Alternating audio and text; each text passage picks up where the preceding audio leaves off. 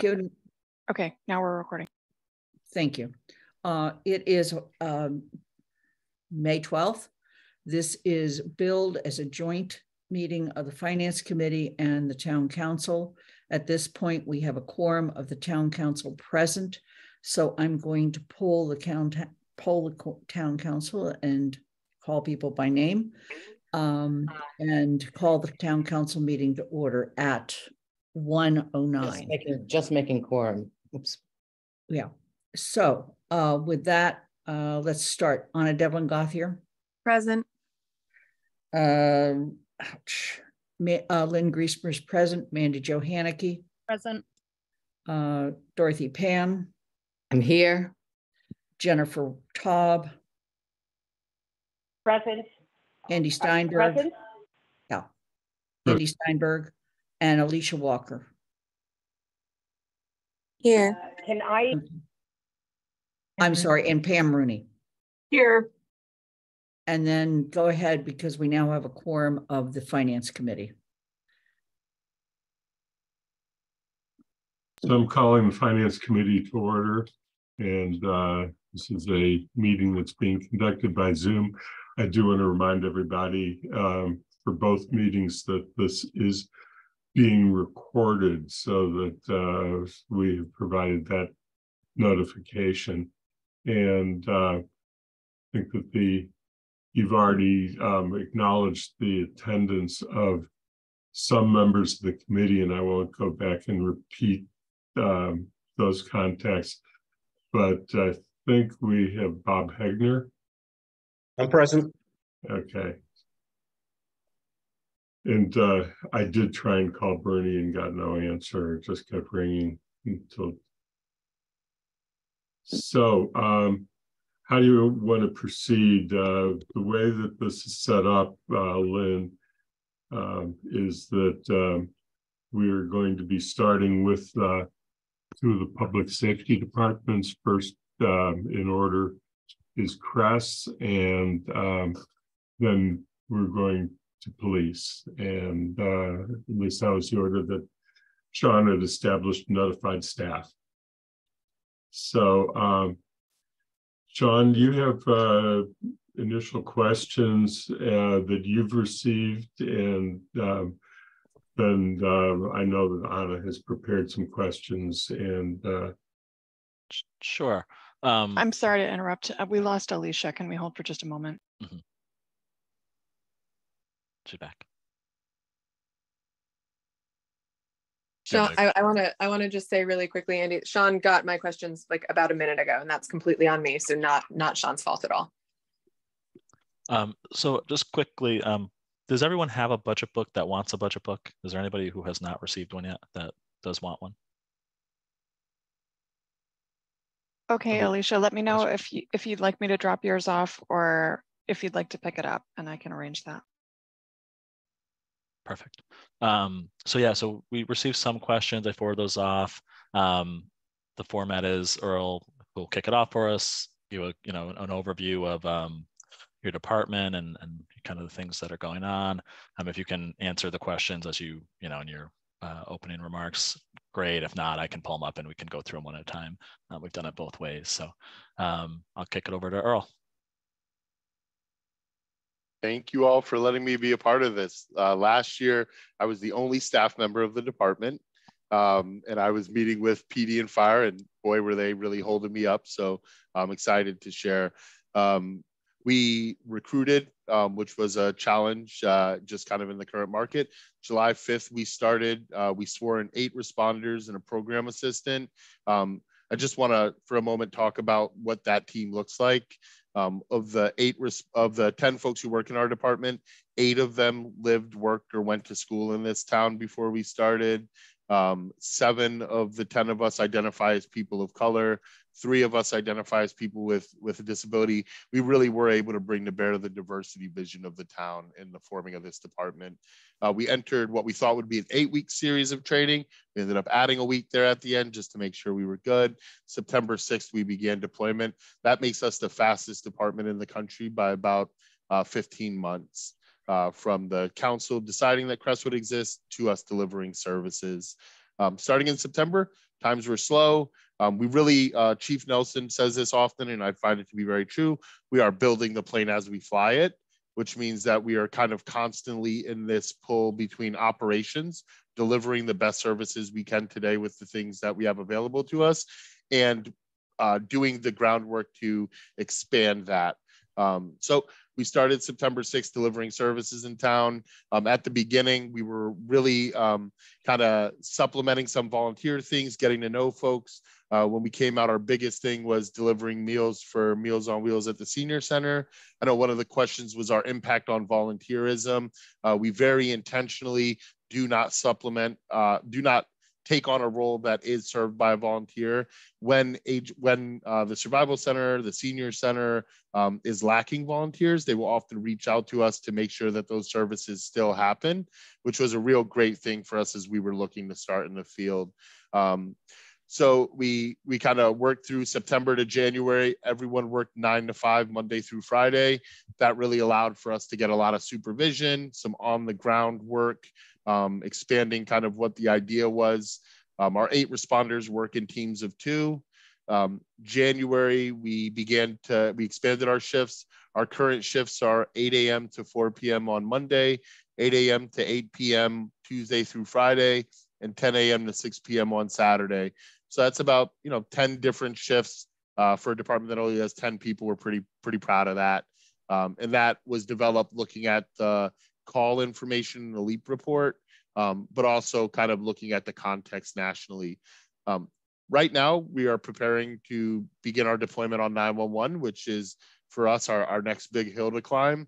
That has involved things like purchasing CAD software, record keeping software, entering into an agreement with the Donahue Institute at UMass to make sure that the data we collected met the needs of the town and potential funders in the future. Actually, about half of our team is meeting with them as we speak. I know some of the questions were around data, and what I would say is currently we are very much, we are using a very vintage style of data collection. It's a lot of paper and pencil. ESO is a system that we will be onboarding at the end of May. And so we will be able to generate data reports for folks, but we don't have that functionality today. We have done 570 reports, so that's 570 unique calls for service. That doesn't capture when we're in the community and someone kind of stops us and asks for a resource in the moment. It will at one point, but early days, we didn't quite get that. Of those 570, 556 of them were unique calls for service. The other 14 were actually more calls for consultation. A business is struggling with someone, they call us. They don't actually want us to come do anything. They want us to talk their staff through how they might handle it, what resources they might use. We don't currently break the calls down into, I know there was a ask about calls for schools, nonprofits, businesses, the town. Again, with our current technology, we don't have that functionality, but we do believe we will have it by the end of this fiscal year. We purchased radios. We use a radio system I'm really proud of. It is on the cellular network. It actually has been such a success that the fire department is transitioning over to it on Blarney, on the day of the event known as Blarney. If you were in one of the emergency operating centers, there were points in the day where the only radios you could hear in those spaces were ours. That is, again, a testament to the existing first responder groups. We are working with several different collaboratives to try to gain the wisdom of other departments. Really the idea being, as much as possible, we don't want to make all the mistakes for the first time. We'd like to learn from some other communities. Currently, we are not doing joint calls. We are not a co-response department. So you won't see a CREST responder come out of a police car any more than you'll see a police officer come out of a fire truck. We have distinct work. There have been calls where we've shown up and police have arrived at the scene, and all of those have been handled professionally with dignity for the person involved. We all, because of the training that folks received from the police department, special shout out to Officer Ting, who was a real robust part of our training milieu. We have a sense of what it looks like when police are doing their work. So when to step back, our relationship with the other departments is, I think, a model for departments of our type in the country. You often hear of them talking about fighting a battle in the public safety sphere. We do not. There is nobody in the police or fire department I can't call right now with a question that I wouldn't get an answer back before the close of business today. That is a unique feature of our community and a testament to the humility of the public safety folks working. So we've received 2 calls from dispatch, but I would say that we are not on 911. So those were both very specific situations that the dispatch thought we were the right folks to handle. Until we take 911, that just isn't the way that works currently. All of our calls are self-initiated, which means that either someone reached out to us and we decided to send a resource, or we saw something happening in the community and kind of responded to it out. We continue to develop policies, protocols, procedures, traditions, customs, norms, all those things that you need to have a healthy institution. And I don't know, I would say that we are, my expectations are of that 556 number. My ultimate goal is to get us closer to what the LEAP report suggests, but that can only happen with time and experience. That number would be closer to 4,000 calls a year. I don't know exactly when that will happen, but I want you to know that that's my goal. That's what we're driving towards. And we are shooting 100% on goals that we set on achieving them in a time period faster than anybody else in the country has, more efficiently and with better production on the other end of it. So I don't know. I live in this thing. I love it. It's the best job I ever had. I could talk about it forever. I just want to note again, it's important for me to say this out loud, that the police department and fire department have been wonderful partners in this. At dispatch, Mike Curtin and his team have been wonderful partners for us. When there has been disagreement, we have always ended up on the thing that we believe served the town the best. And I hope that continues as long as this department exists. So I will stop talking and start answering questions.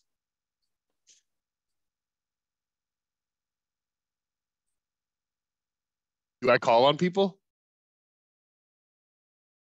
Andy, you're muted. Andy, you're still muted.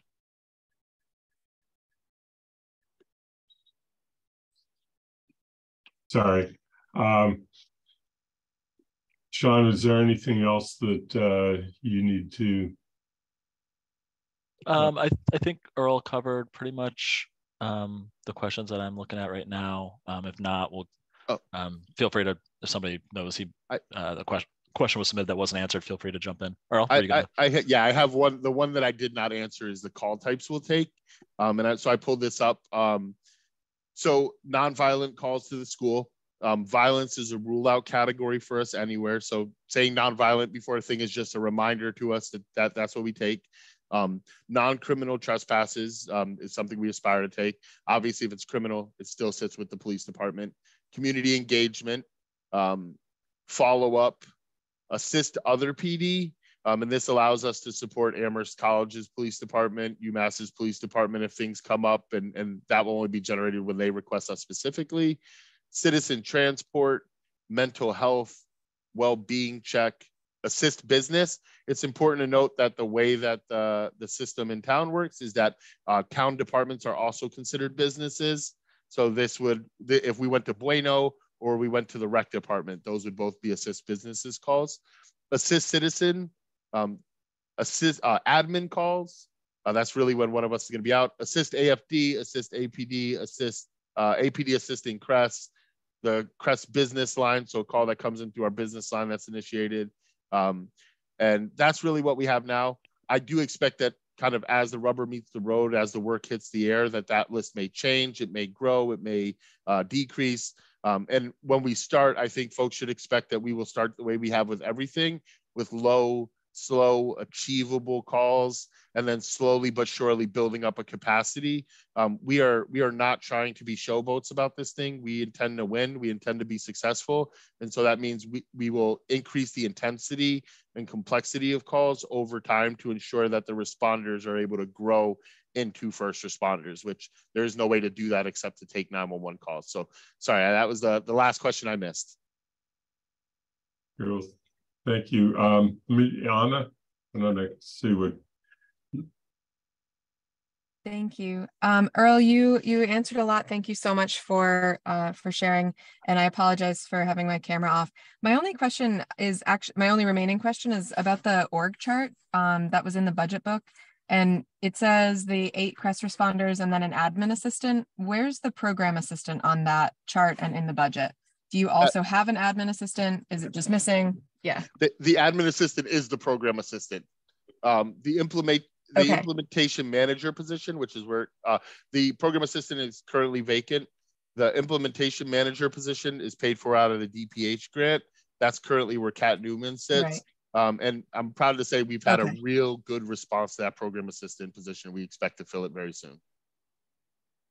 Okay, that's great. And so Kat's role is the implementation manager role now?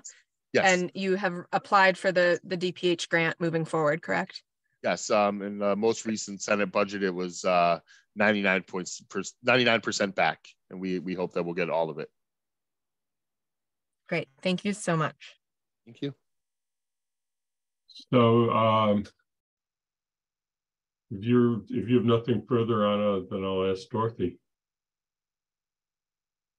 Okay, so I have a couple of questions, and you were getting into one of them, and that is the big $450,000 DPH grant is likely to continue in some form or other for a while before you're just a regular budget item in the town budget. Oh, you muted yourself at the end there. Yeah, I am. So that's my question. One is that it's going to be some public funding for a while. It seems to be pretty secure, and then we will somehow pick this thing up. Is that right? Yeah, so I think so on the DPH grant, this year has looked exactly like what last year looked like. It wasn't in the governor's budget. It was a little bit in the House budget, and it was restored in the Senate. So that may be the life cycle of how this looks every year. It is currently still a year-to-year grant, and we expect that until something changes, until they ask us to reapply or something, that we would continue to get it. On the other piece, I want folks to know that we are committed to kind of entrepreneurially looking at funding sources, and that isn't just about money. We hope to always have some funding from the state, because having the state have some skin in the game will help us long-term. There are long-term legislative questions of CREST that can only be solved by the legislature. This allows us to have a direct line to them. We also hope to open up federal funding resources, which are fairly common for public safety. We're engaged in talks with folks who are on that level of things. We also expect to apply for grants from the private sector, from groups around the country that are looking to seed this work. And the town budget is a part of it. It's meaningful. It's helpful. It is helpful in recruiting folks that we are funded by the town of Amherst. But we are looking for funding from any source that's available to us. And we recognize the constraints of town budgeting and are aware and coherent of that all the time.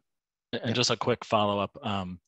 All 10 responder positions and benefits and the beginning of an operating budget, those are already in the general fund budget.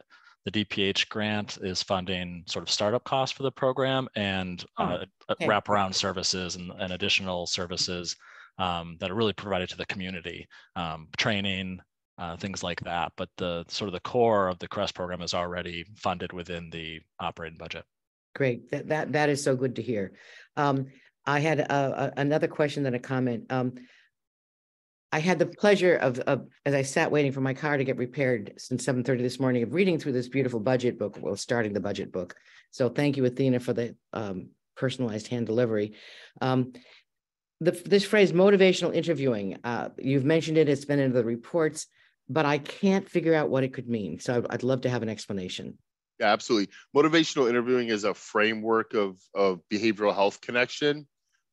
It really is a framework around asking open-ended questions to people to help them to find, a lot of our work is when we run into a person, they don't even know that they have a problem. They're just in the midst of a challenge.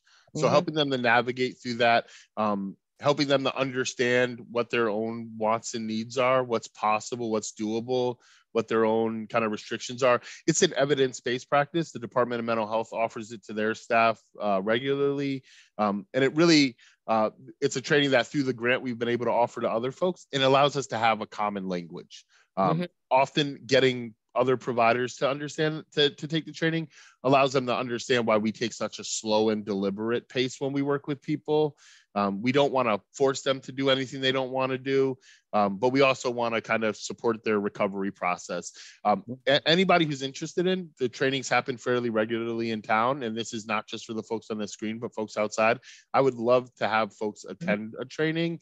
I think it's useful in the real world in lots of places. We offered it at the library, and they have found that in interacting with folks, it allows them to do that in a place that doesn't feel so top down. And actually that idea came from the folks doing this work in Akron, Ohio. They had piloted it with a team and found great results. Okay. And then a quick question about Elliott Homeless Services. I know of, I've heard of Elliott, I think it's Elliott Home Care Services, where there's day service offered where you can bring people in, but this says homeless service. Is that the correct title or a typo?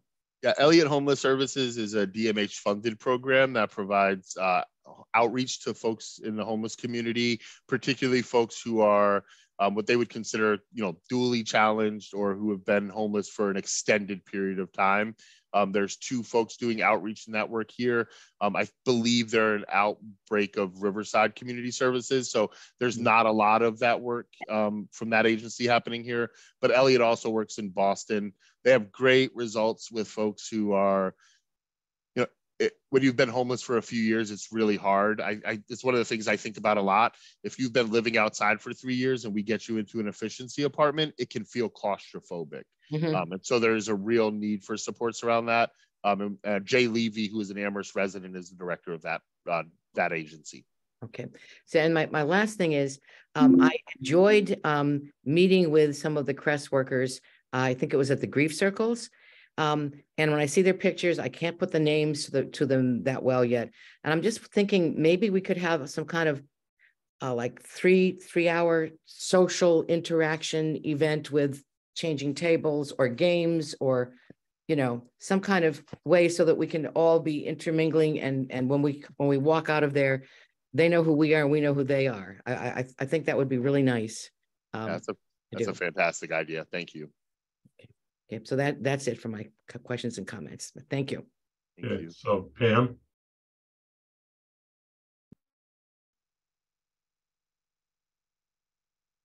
I lost my clicker, sorry. Back to mundane questions. I'm interested to know if there is a focus or if nuisance calls, so the non-criminal nuisance calls will be part of your repertoire. I was reminded of that last night with my windows open and a great deal of noise coming from nearby establishments. Just what is your take on that kind of assistance? Yeah, every month it's an increasing category for us. I'd say this week we've done 6 or 7 of them. Often trying to get out there early. The hard part and the nuanced part that we're going to have to develop is the difference between a criminal nuisance and a non-criminal nuisance is context.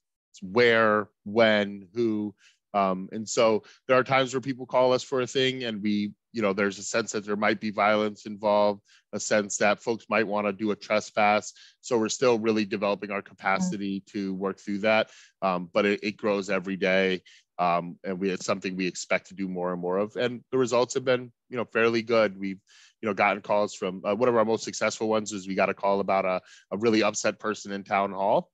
And when we were able to get there, the responder who went there was able to engage so well with this person that we were able to take a person who'd been homeless on the streets in Amherst for 2 years and actually support them to access shelter for the first time in years, and actually get them to stay there. And now we're working towards permanent housing with a person who, when we first, I made the first attempt at engaging with them, it did not go very well. So this is a really nice thing. But yeah, those sorts of things. And I would say the other part is working with the community to understand the difference between, sometimes there is some level of annoyance from our neighbors that is just part of living with people. And so helping people to understand the difference between that, is someone violating a town bylaw? Are they somehow impeding the peace, or is this just a person who is a loud talker, which I am? So yeah, I think there's lots to learn on all ends. We're doing that.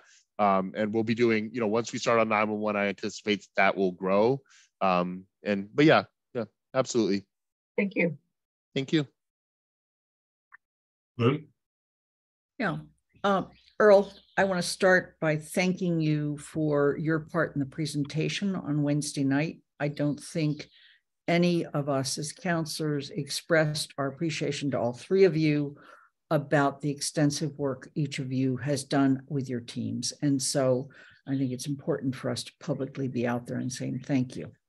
I had a really significant takeaway from Wednesday night, and it's very relevant to this discussion.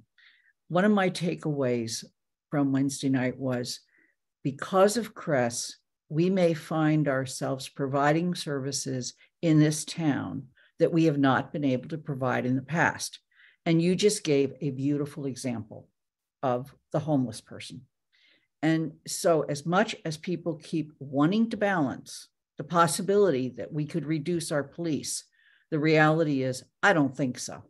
I think we're going to find that we're going to continue to have a full police force and a full CRESS operation, whatever that means, because we are going to be able to provide more comprehensive services to the residents of our town that we were not able to provide in the past.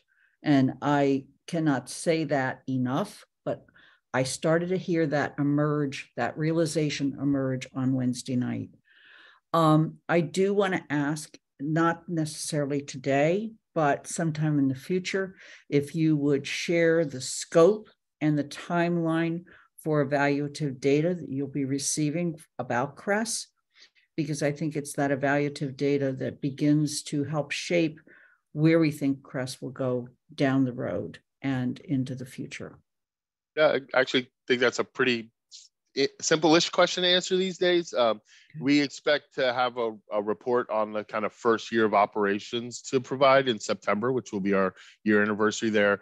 Our contract with UMass hopefully will provide us with an evaluative tool by the end of the calendar year. And then we do anticipate my goal from day one, the town's goal from day one, has been that people will be able to go to the town website and get as close to real-time data from us as possible. I would encourage folks to go look at the Durham, North Carolina website for their responder team to look at the kind of bar we're setting for ourselves. Now, I do want to say that they have a lot more money than us, so it may not be as pretty as that, but it'll be the small town version of that. And I think we recognize the importance of that, so it's something that we'll talk about kind of as regularly as possible. Folks are doing the work right now. As soon as we're able to generate those reports, we will share them with you. Thank you. I also have a comment that's really is sparked by Dorothy's question about the grant, and that is that it's been observed by Senator Comerford and Representative Dom that as programs like this continue to emerge in the Commonwealth, we may not be able to get that grant on a regular basis.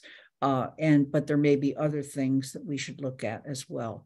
So it's really it's heartening to know that we are already carrying all of our responders and all of you on our regular budget.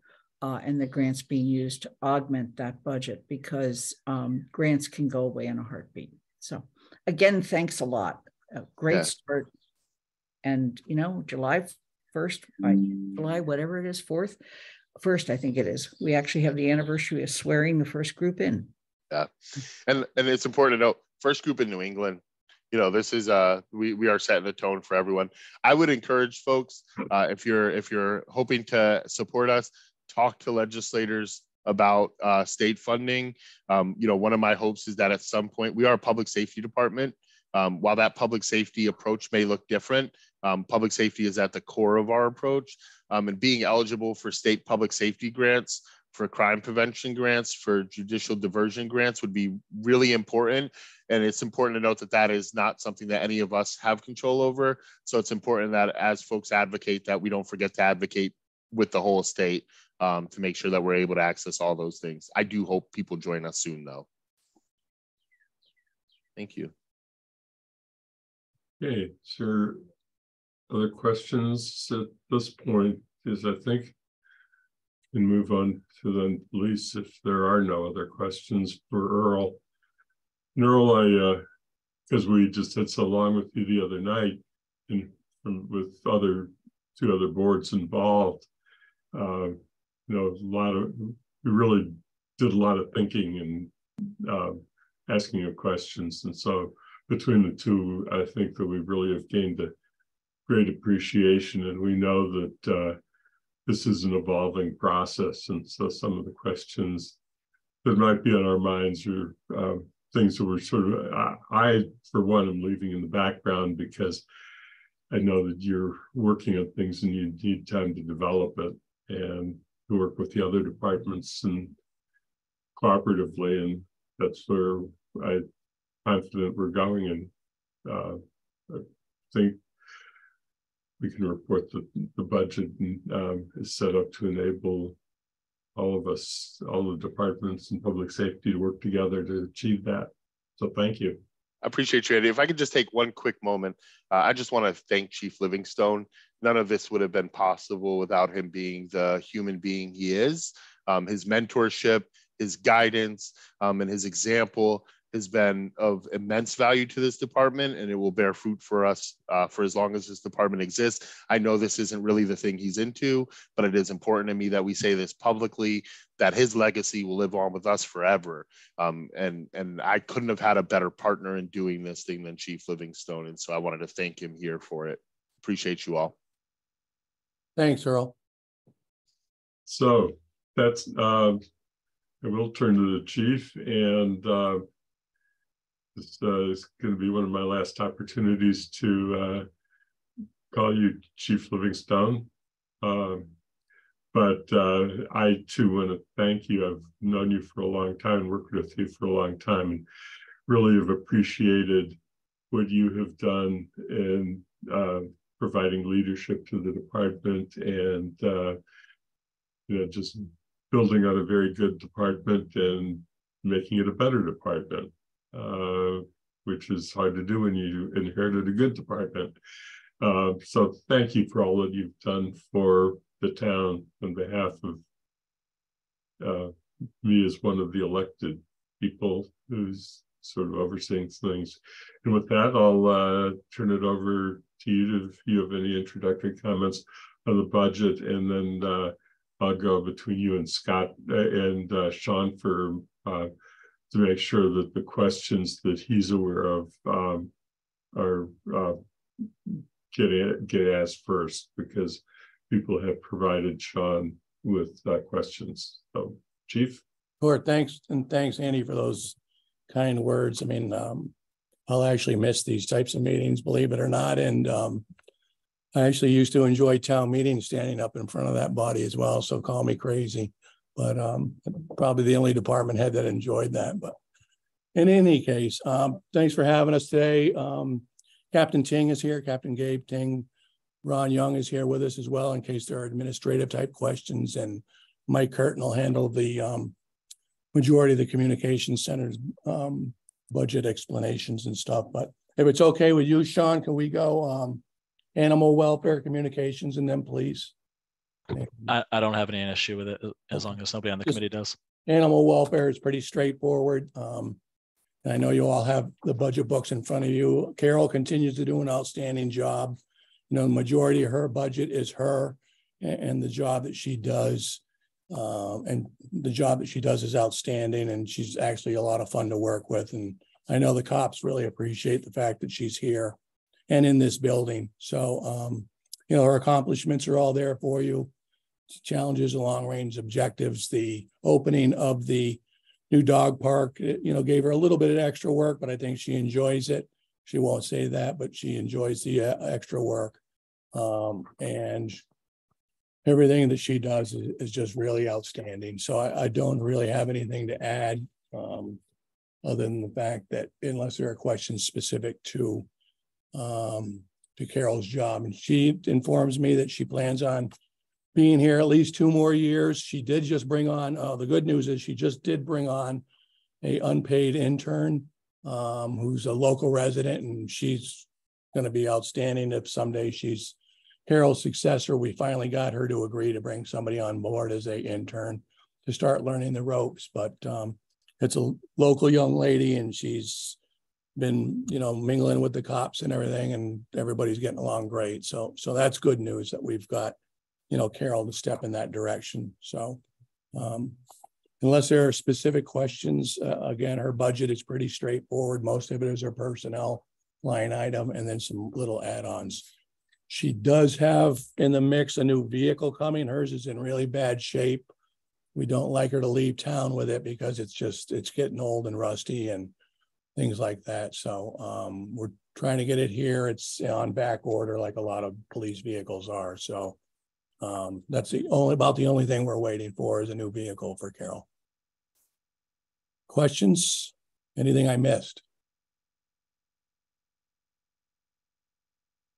I don't think so. I didn't see any questions on animal welfare that came in. Did you, Sean? So I think we can go on. Okay, we'll move on to Communications Center. Mike Curtin is here to go over some of the details and specifics of Mike's comm center. We've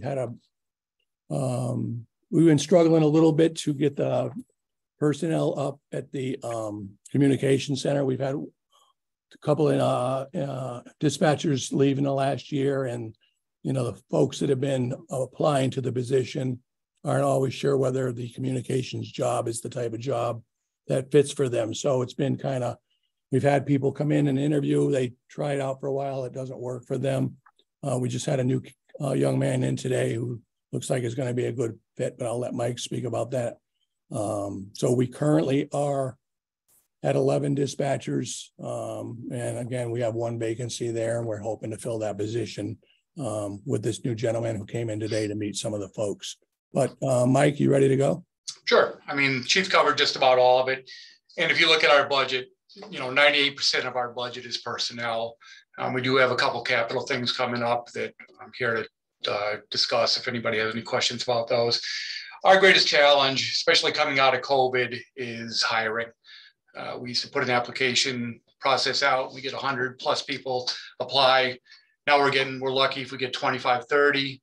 And we had a round of interviews recently where we invited 7 people in for interviews and only 2 showed up. 2 were nice enough to let us know the morning of that they weren't coming in, and then the rest were just simply no shows. We had a couple good candidates that we offered. One candidate in particular, we offered the position. He was all set to go leaving the interviews. And then he decided that he didn't want to work the overnight shift. And we just can't hire somebody for specific shifts. Not getting into union stuff or anything like that, but we're kind of struggling in competition against other communities. But they're going through the same thing as well. We've made an offer and hired and went through the whole initial phase of training with an experienced dispatcher who came from a much bigger community and was kind of surprised on how much we do in Amherst as dispatchers, and decided they'd go back to their old job instead of work here. So I really don't have much else to offer or to put out there right now, but if you do have some questions, I'm certainly here to answer them. Andy, can I ask a couple of questions? Just things I Sure, go ahead. 2 things, Mike.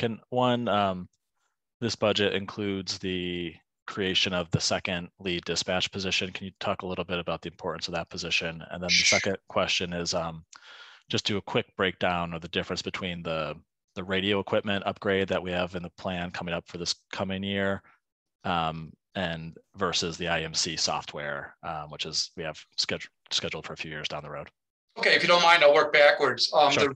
The radio I thought was for an FY26 project. So No, so the radio is in for FY24. Okay. Because of what we were told is terms of the it was the importance of that, Mike. Yeah. Is why we moved it up. Sure. I mean, it is becoming legacy equipment. So our radio vendor will be happy to hear that. So the equipment we have right now was refreshed about 7 years ago. It's really going on 13 years old now. This will be the first major radio upgrade we've done. And it's radio equipment in the comm center and in the station officer's position. So it allows for a lot more interoperability as we move forward. And it's designed for upgrading or the emerging technologies as we go forward. What you refer to as the IMC project is actually the computer-aided dispatch and record management system. So it serves a dual purpose, and I'm sure that Captain Ting or Captain Young could speak on. And even as Earl was saying earlier, the equipment we have, the CAD system, the record management system we have right now makes it very difficult to extrapolate any type of data and things like that. And this is legacy equipment for sure. It's not being supported the way it was even 2 years ago. So getting upgrades, and if it was ever to fail, to get any type of repairs on it is very difficult. The second lead position. So we developed a lead position, which is it's a full-time trained dispatcher who's taking on more responsibility. Part of it was for transition, for when I pull the plug. And what we're looking for now is more supervision for a greater period. Obviously, we'd like to have 24/7 supervision, but that's kind of not feasible. But as we bring on newer dispatchers, there's some things that you just need the hours in and the expertise and the seniority and having seen things before to deal with. The same way that there's a career ladder for the fire department, a career ladder for the police department. We need that extra supervision. The one lead we have now, I've been trying to get up to speed on some of the administrative things, but due to our staffing levels, our lead dispatcher, Jason Rushford, is on a rotating schedule. And sometimes I see him, sometimes I don't, because we're short-staffed. I am spending a large percentage of my time on the radio console, working the 911 phones and the radios. So we don't have that time to interact, to talk about grants, to talk about things like the budget, to talk about scheduling and payroll and all the other stuff that comes up. So the hope is if we can get the second lead position, and it would be a promotion, it wouldn't be hiring another position. If we can get that second lead, we can have some after-hours supervision. We can move Jason into a position where we may get 4 hours, 8 hours a week where we could actually sit in the office and go over some of the things that need to be gone over.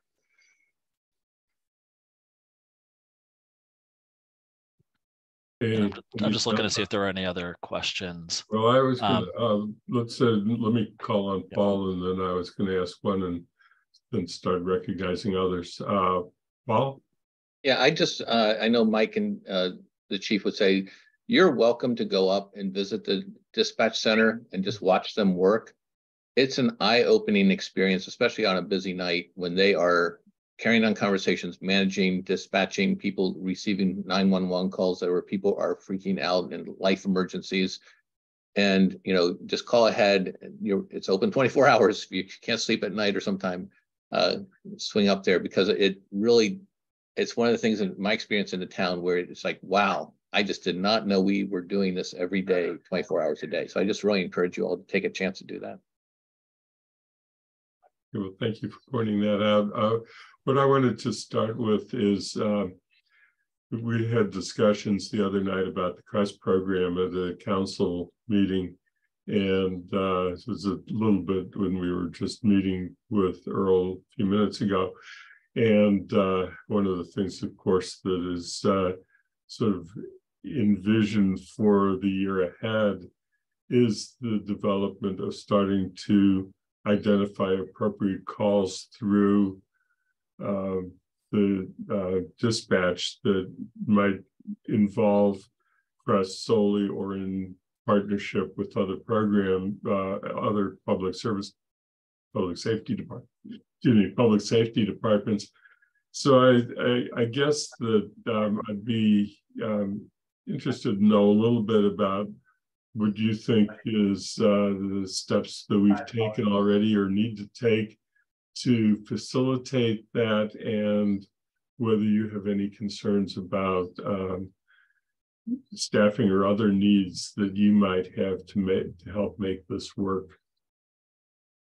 So, Chief, I'm not sure if you want me to answer this one or you want to.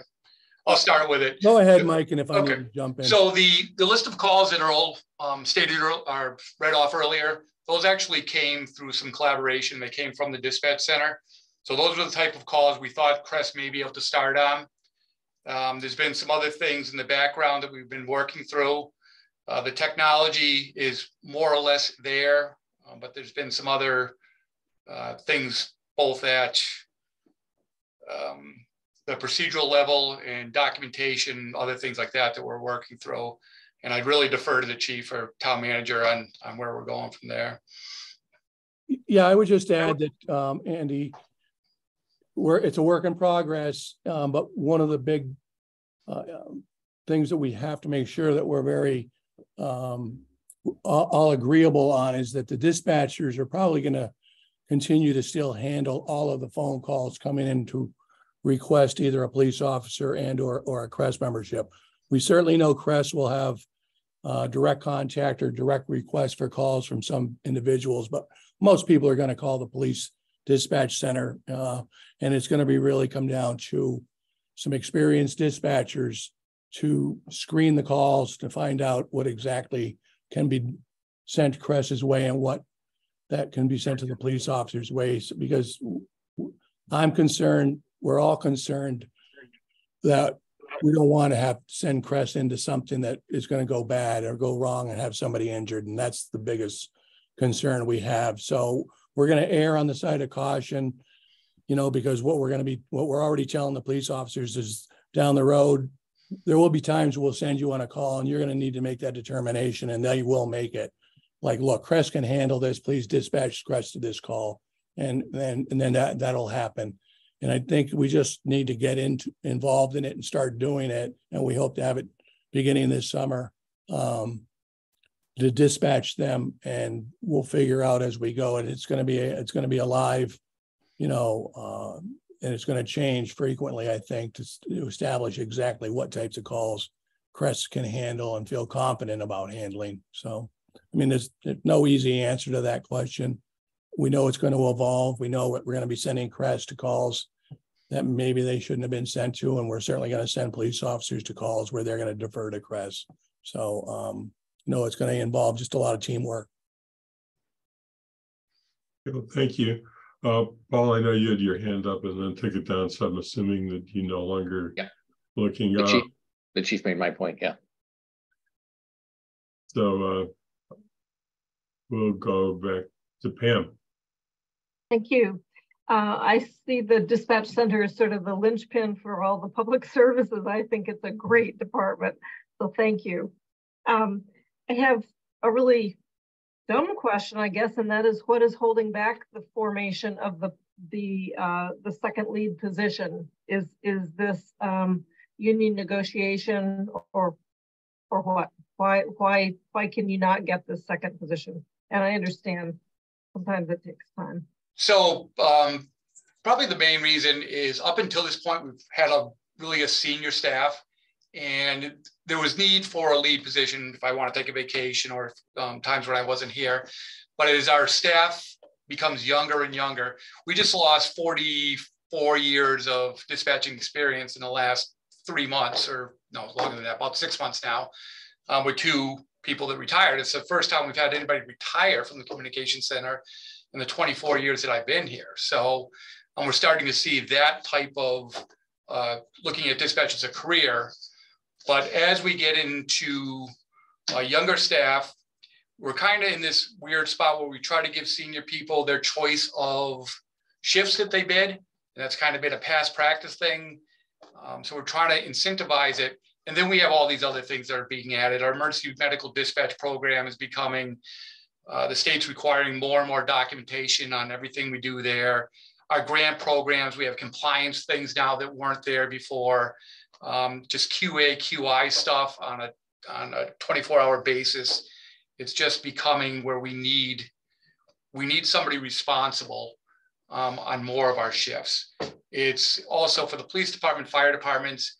You know, I don't mind taking calls at 2 o'clock in the morning for questions that are things that are going on, but it's much nicer if there was somebody here that had the responsibility. At least they could be the frontline person if the fire department had a question or something went screwy on the police department. They need to find out something right away. Recordings and accessing certain things that only the admin people have.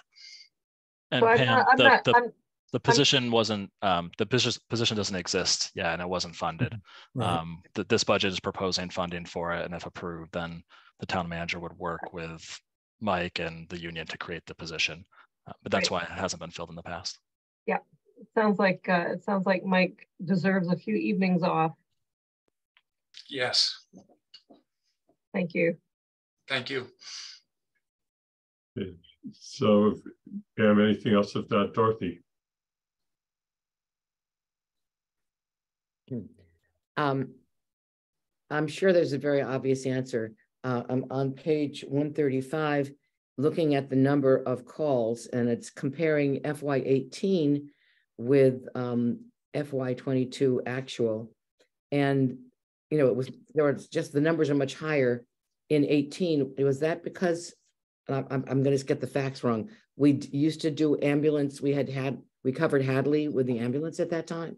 Is that why the call volume was much higher in 18? So I don't have the specific book you're looking at in front of me, but I could say most likely we were probably still doing Hadley in FY18. We also had some COVID numbers that are starting, I guess that doesn't really trickle back to FY18, but, and just the student population, some different things that the police started doing, different ways that they became, I don't want to get into this too much, but they kind of changed the way they did things, where they had a lot more conversations with people instead of doing things some ways they had done in the past. Right. Some population things, and you know, the students over at UMass have become much nicer to us. You know, the calls that we used to get from them were much more confrontational. So all of those things led into it. Okay. Thank you. It's a very interesting answer. That's it. Bob? I think I mentioned this in a previous meeting, but in a previous life, I had the misfortune of having responsibility for a call center. So, Mike, I do appreciate, and I want everyone to appreciate, it's really hard to find the right people for a call center. It's really hard, and the fact that you've kept this thing going for so long is really a testament to your skills and to the skills of the people that you hired. I do have one question, and that is, in the larger call centers, and your call center may not be big enough, they use a tiered system where, you know, the newbies, if you will handle the calls, and if they can't quite figure out what to do, they kick it back to the next tier. They kick it to a more experienced person. Do you do that sort of thing, or do you not really have the personnel to do that? So we rely on our training heavily, and after that first 4 months, and when we release somebody to be a dispatcher, they should have all the skills to do it. But you are correct. There are times where there'll be a junior dispatcher that just has never experienced something like this, and a senior dispatcher will step in. We simply don't have the staff to handle calls that way. It may be we operate with a minimum of 2 dispatchers on, and you could have one dispatcher that has 20 years and the other that has a year. And if the 20-year dispatcher is dealing with a cardiac arrest and there's a domestic on the other line, it's that dispatcher that has to take it. Oddly enough, and I'm not going to get into too many stories here, but one of the people we hired came from a center that had this tiered response or tiered responsibilities. So a lot of the larger centers will start with their newer dispatchers will be call takers, and they will take all the information and they'll enter it into a computer system, And then I'll get it transferred over to the radio dispatcher who will read all that information and then dispatch the call. This person we hired was used to that type of operation. When they came into a place where they had to take the call, check history, ensure safety, and dispatch the call, they said, you know, for the extra $3 an hour, it's just not worth. So the short answer is we just don't have the personnel to handle them that way. I assumed that was the case, just based on the size of your call center. But thanks anyway. Thanks. Thank you for the Great comments. I job. appreciate it. Okay, is there anything else? Chief, I guess we can go on to the next segment, which I guess is the department. Great. Thanks, Mike. Thank you. Take off. Thank you. Appreciate it. So yeah, just moving into our police budget now. You know, we are budgeted at 46 and we are currently at 46. We have 4 new officers that graduated on March 17th, and they're about halfway through their field training program. All 4 of them are doing outstanding. Emily, Rebecca, Andrew, and who am I missing? Stephen. You know, they're doing great. And then we just had 2 officers, Andrew Coblin, who's a local kid, and Amherst kid, and Romano, who's from Chicopee, just started the academy, but they won't be out on their own till probably sometime in October. But we are at 46 people, so that's good news. Our recent accomplishments and key challenges, you guys all have that. You know, the big ones are being re-awarded accreditation this past year, and also meeting all the post-certification standards for everybody in the building. So that went very smoothly, and Captain Young handled all of that documentation, and it was a lot of work. So we're up to speed there. Again, my budget, I think most of you are very familiar with it. 97% of it is personnel cost. And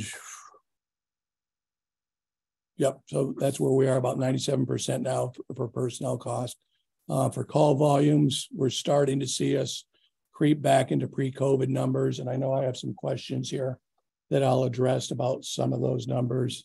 But yeah, we expected it to really kind of get busy last fall, and it kind of didn't become as busy as Gabe and I and the officers had thought. It kind of moved slowly to the point where now it's really just starting to step up. The spring is really getting back into pre-COVID times with call volumes and that sort of thing. So I think you'll see in 2023's call numbers, it'll probably be more like they were pre-COVID. So that's the trends that we're seeing. You want me to just jump into questions, Sean, that I had addressed to me previously? Yeah, that would be good. Sounds good. So I can answer a couple of facilities questions. I know there were 2, but there was one specific to a full-time position for a maintenance person, which we do have it. The question was about a description of a part-time weekend custodian, and why isn't that position listed in the staffing trends? That part-time weekend person is even part-time. So he doesn't come in every weekend. So he comes in as needed. So it's not something that we would have an individual listed on for an every weekend type position. So I believe that's the reason, Sean, that it probably wasn't listed, is because it's not a full-time, part-time person. Yeah, the only positions we put in the org chart are budgeted permanent positions. If they're under 20 hours and they're temporary and they fluctuate from week to week, we don't, there's budgets for them, but we don't consider them in sort of our FTE for the town. Yeah, and he's definitely less than 20 hours for sure. So, and then the fuel and electricity usage have decreased significantly, which is positive. And the reasoning for that is, so last year we had all 5 boilers replaced. The old ones were the original ones in this building from 33 years ago. All of those have been replaced, and we just had replaced the AC HV system. And that literally just took place. So those costs for the fuel oil were expected to go down because it's all new. And then we also expect the electricity usage to continue to go down because that equipment's been replaced as well. I do know that, you know, the roof is still on the list of things to get fixed on the building because that's the original roof. And we are definitely looking at the potential of solar on the roof. So I know our southern exposure, well, gets just what you'd expect from southern exposure. So I've kind of been pushing that for a long time, but I know it's in the works. We had some questions about call service, and Gabe, I'll let you answer those about increases and decreases. So if you want to jump in. Sure thing, Chief. I will ask for questions for specifics in a moment, but there have been a lot of changes since if you take a look at the chart in fiscal year 22 compared to fiscal year 18. So certainly COVID played a big role in some of those numbers, but we consistently analyze where our stats are to forecast problems and to try and figure out solutions. And there's a lot of variables and factors that may change our numbers, causing them to either go up or down. Some of those factors are staffing levels. Our department's certainly becoming much younger. So there's training milestones and expectations for the new officers. We're seeing a different type of student with the higher standards at UMass. Certainly this year, we've been waiting for the shoe to drop in terms of large scale parties, and we haven't seen that since pre-COVID. So there have been a lot of changes with that. We also credit our outreach efforts. We have a really strong collaboration with the university and Amherst College to figure out solutions and to really keep their students accountable for their actions off campus as well. So this particular year, there's a calendar change in terms of the graduation. And we're trying to see, you know, there's some new norms coming out. We're trying to see how that's going to affect our spring. You know, years ago, before that change, they would have graduated around this time, and which alleviated a lot of our headaches. And one of those headaches was the Hobart Hoedown back in the day. So we're kind of waiting to see if that's going to resurrect or not, or if activity is going to increase. And so far, you know, fingers crossed, it's been pretty good. We've been pretty fortunate. And also, you know, we kind of prioritize our shift in focusing on de-escalation and diversion. So all of these different variables are going to kind of change the numbers here and there. So with that being said, are there any particular questions for any of the specific crimes? I had some just that I would fill in, Gabe, because I know Sean had sent me some questions. There was one that was, are there any increases or decreases related to the changing policies with respect to working with fire department or CRES? And if so, please explain, and including animal welfare. From a policy change, that would be a no. You know, where we do see once CRES really starts to get established on responding to calls, where we really see that being beneficial to us is in calls that involve a lot of length of time, and a lot of our medical mental calls are just that. You know, sometimes we have to go to a call that involves an individual in crisis, and even though we have our crisis intervention officers, we still only have 3 officers on the road at any one time.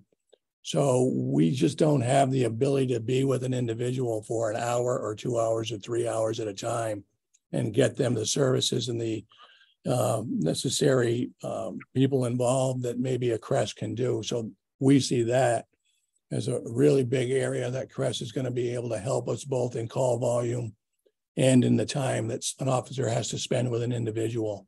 So we're looking forward to that relief. There was a question to discuss what an officer's time commitment in responding to and then finishing the reports for a call, and examples of those types of calls.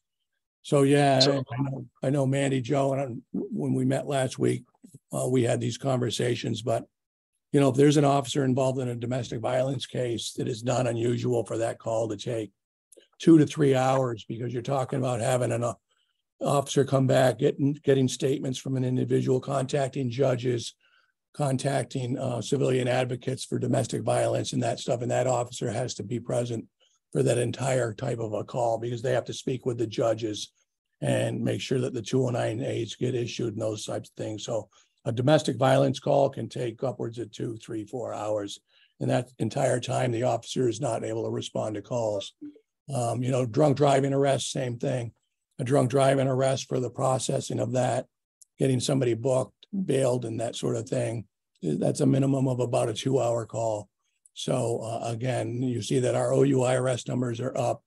You know, that's one trend we did see with the return of the students getting back to more normal. We're also seeing an increase in not just drunk driving arrests, but impaired driving related to marijuana use and that sort of thing. And we were told that that would happen from all of our, when we did outreach to the states where they had already had marijuana legalized. Colorado, Washington told us that we would see increases in that, and we did see increases in that as well. I think Earl kind of covered how Crest and PD will be working together. You know, this little amount of time that we have been working together, it's been very fluid. It's been very beneficial, I think, to both of us. And we see that continuing to expand. Fuel usage going down just a little bit. We've only got 4, I think, of our vehicles, or 5 that are actually the hybrid patrol vehicles. We are running into an issue with maintenance on the new hybrid vehicles. 2 of them have been out of service for upwards of a month. They've found a glitch in those vehicles with the amount of equipment that we have. It's making them overheat, and some wiring has burned. And so Ford is aware of that, and they're going to try, and it's not just our department, it's all police departments. So, you know, we haven't seen the full effect of gas savings yet with the hybrid vehicles. We anticipate it'll be significant though. And I think those were the questions you sent me, Sean. And so if there are other ones, yep, we're here. Did you get the one, Scott, that I just sent? I don't know if you got to look at the ones I just forwarded. Yeah, let me bring it up on my phone here. Did you speak to the one from Anna? Yeah, yep, you got those. Okay. Can you tell us the amount of overtime worked and amount paid in the past year? So I don't believe I've ever used up my entire overtime budget, my entire line item overtime budget since I've been chief, and we're going to go over this year. We have to replace every officer that uses a vacation time, sick time, or personal time, because we were at minimum staffing or below minimum staffing up until this last 4 officers graduated. Every shift that an officer took off had to be replaced on overtime. So I'm going to go over on my overtime budget this year, and there's not much I can do about that. The positions, you have to give people time off and they have to be filled. So I think it's the first time since I become chief that we're going to exceed our overtime line item budget. What is the timeline and the practice for moving to body cameras? I don't have a solid answer for that. I expect that, and again, I'm not sure about whether the horse goes first or the cart. I wanted to get it out to the town council to get their feeling about their approval of the officers. The police officers want body cameras, and that's why I submitted them to the budget. And in conversations I had with Sean, we thought it would be good to defer that until after we had conversation with town council about where exactly we want to move and how quickly we want to move on that. I've got quotes from our supplier on what it would cost. So we have the actual cost, and I submitted that as a capital request. I think we just need to work out the details of how that fits into the surveillance bylaw and next steps to take. So we're ready to move on that. I don't know, Anna's still here. Yeah. I don't know the specific timeline on when that will happen, Anna. Scott, can I add a couple things? Yeah, a couple pieces, and Paul, feel free to jump in, that have to happen. one, I believe it has to be part of negotiations at some point if it isn't already. So that has to occur. Next, it has to go through the surveillance bylaw process. And then one of the reasons we pulled it out from a request for 24, but we still kept it sort of on our radar, is because we believe there's grant funding that will be available for it. And to Scott's point, the order in which those three things happen, I think we're still working through, especially with the surveillance bylaw, because that's a new, I think this will be the first major application of it. Second. But we are starting to, we filled out the grant pre-application, or we're starting to get ready to submit for that grant. Right. And I would just say, I think a lot of departments are moving to body cams. If the counselors are saying we do not want it, I mean, I would really, that's one of the things we're hoping. If the council's like, no way, we don't want to support this, it'd be good for us to start to hear that conversation, so we know we should have a more focused conversation with the council. But we will be applying for grants because we think that's the best way to move forward, to have the money in hand for the capital, and then work. We will need to do collective bargaining with the union on this. And that's sort of, other departments have already done that. It's all over the map in terms of how they've settled out. And then we would do the surveillance bylaw, meet that requirement as well. Any other questions on that specific item? And I know there's a couple more questions here from on why the large uptick in OUIs.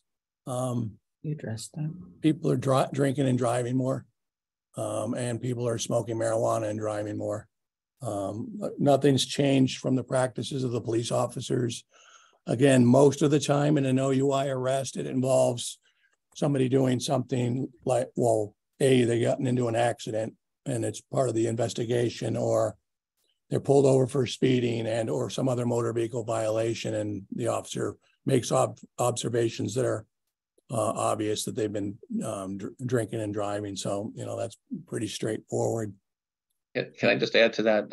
I do listen to the scanner. There are a fair number of people who call in saying someone's swerving all over the road in front of me. Can you send a cruiser to, and that happens at least a couple times a day. Yeah. Someone will be driving down the road. They'll call 911 saying this person's driving unsafely. They're speeding up. They're slowing down, whatever it is. And they ask for an officer to investigate. Yeah. Thanks for bringing that up, Paul, because you're right. At least a couple of times a day, we'll get calls of that nature. A lot of times it comes from a PVTA bus driver too, when it's at night, things of that nature. So, that's a pretty obvious one as well. And I appreciate you bringing that up.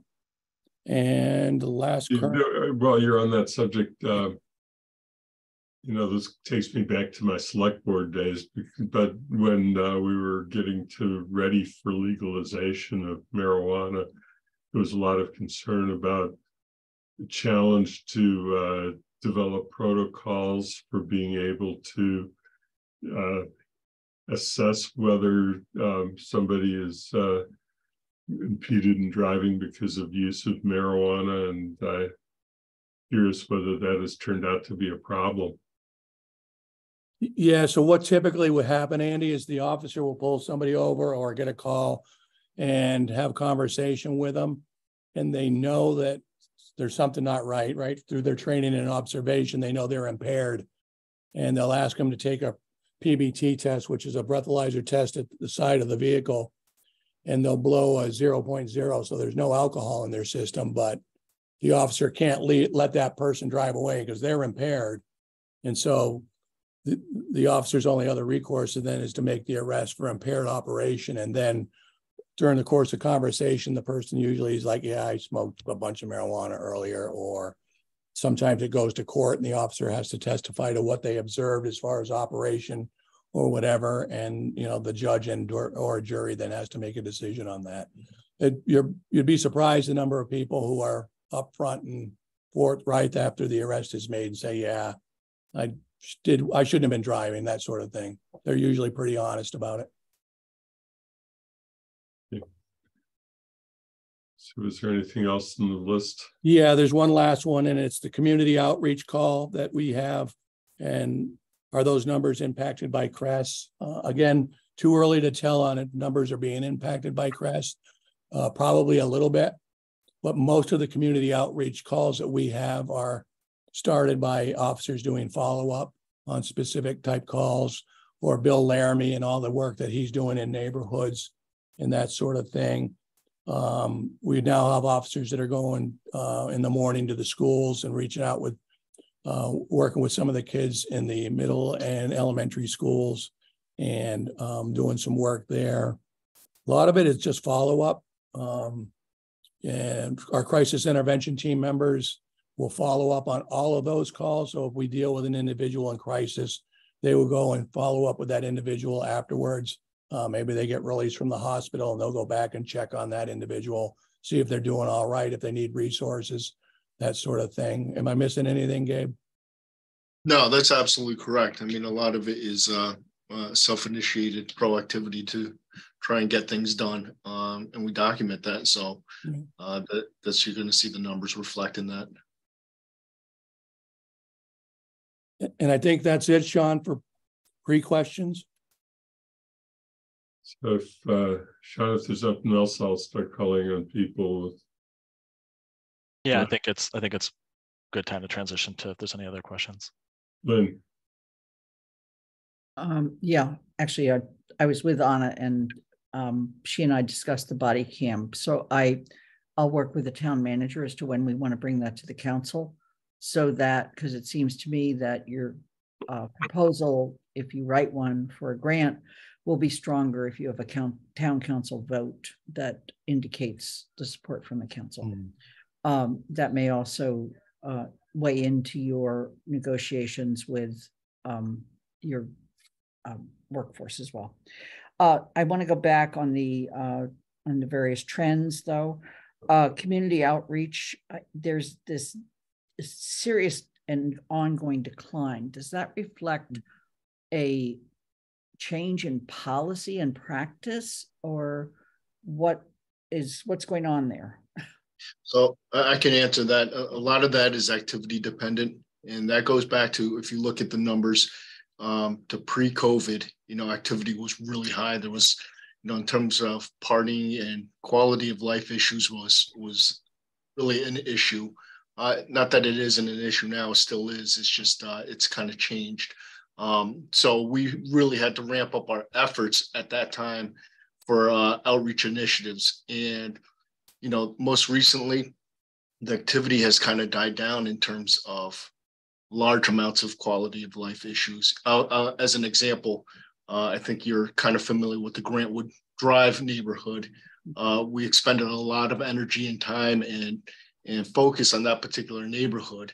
So that one neighborhood presented a lot of issues. So that developed a lot of call numbers for us in terms of documenting proactivity. So, this year it's really died down and we really haven't had to visit Grantwood too much. And that's just one example. And that's kind of been townwide in terms of large scale issues. So it really is activity dependent. So you're going to see that number to be really low. But that's not to say that it's not in our forefront. It still is. It's just really activity dependent. One of the other things too, Lynn, is we're really transitioning over to a younger police agency, and some of the younger officers are being trained in how exactly what we want them to be doing as far as community out. They're getting their feet wet as taking the initiative to go to a neighborhood and do follow-up and that sort of thing. So they still they're like puppies. Sometimes they need to be urged to go do that and try some of those things. And then right below that, the mental medical assistance obviously peaked during COVID, but it still seems to be pretty high. And I think Ron could probably speak to that the most. That's certainly an issue that's been extremely prevalent, not only in our town, but nationwide. Ron is our expert on that. Yeah, so certainly during the pandemic, those calls did not. Those are one of the few calls where the numbers did not change. As a matter of fact, they increased during the COVID years. Right. And of course, now having a clinician on board for the last year or so, some of the calls that we have are replicated calls because we're going back for aftercare checks. So as we try to get people wired in with various different resources, whether it happened to be a recovery coach or something along those lines, they're reflected. So those numbers, it's a little bit of fuzzy math, to be quite frank. And a lot of it looks like there are numbers, but some of those numbers represent the same community member we're trying to wire in with specific resources. So there might be an initial call that involves the police or CRES, but then the clinician will go back and have additional follow-up calls with them that may not even have an intricate part of police response. It's more clinician-based or clinical-based.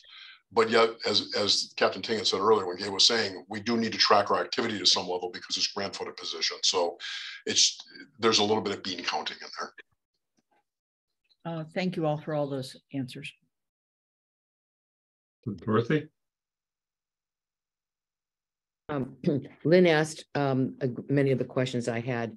So the one that I have left is vandalism, which seems to be going in the opposite direction of many of the other calls with the more responsible college students. So maybe the vandalism is not being caused by college students? I think there's a lot of variables to that. You know, if you look around town, there's a lot more cameras now, certainly all over the place. So that certainly factors in as a deterrent. It's just a lot easier to catch them nowadays. And unfortunately, I can't answer if these college students enjoy vandalizing more or less. I think there's a lot of variables to that. And, you know, the consequences nowadays are pretty hefty. Like I said, we have a lot of collaboration with the university. And if their students do get in trouble, we report it, and there are heavy sanctions. And most often, these students are a lot more afraid of the sanctions coming down from the Dean of Students office, frankly, than a criminal charge. So I certainly think that plays into it.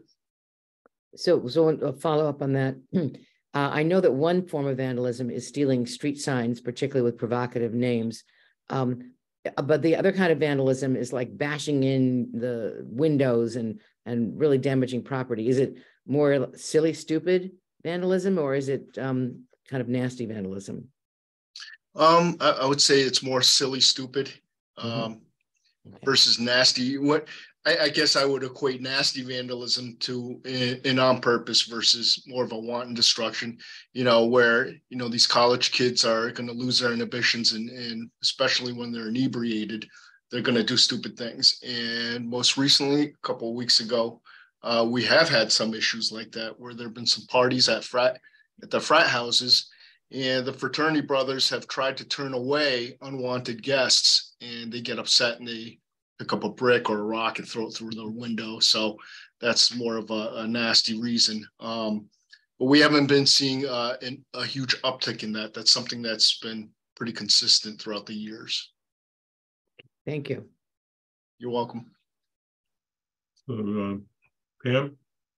Thanks. I had two questions, and one, obviously, I don't know the answer to why the number of deaths.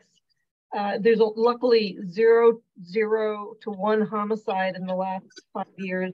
Are these all accidents in terms of the deaths, or automobile accidents, or what causes them?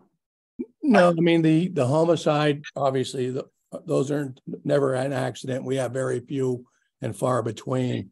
You know, the deaths are just ones that we investigate. So we respond to every death.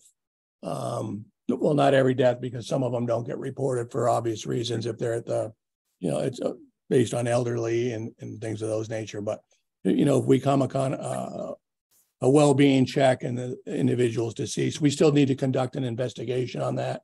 And we do.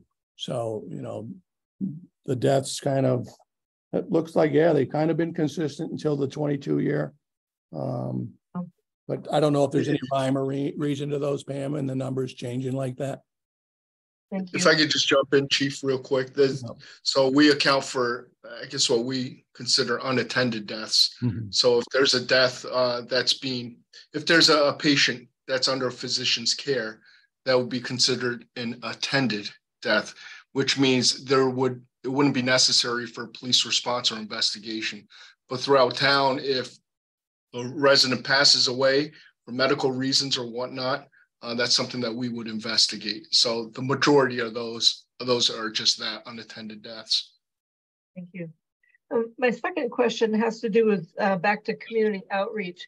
And one of the things that we heard on Wednesday, that there was a great deal of concern expressed by some of the members of CSSJC and HRC that the presence of uniformed officers in the school was not something to their liking.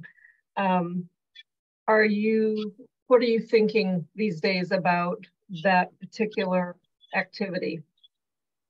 Are you reconsidering it based on some of those comments? Well, we take the lead from the schools with that, Pam. So we don't ever go to the schools unless we're requested.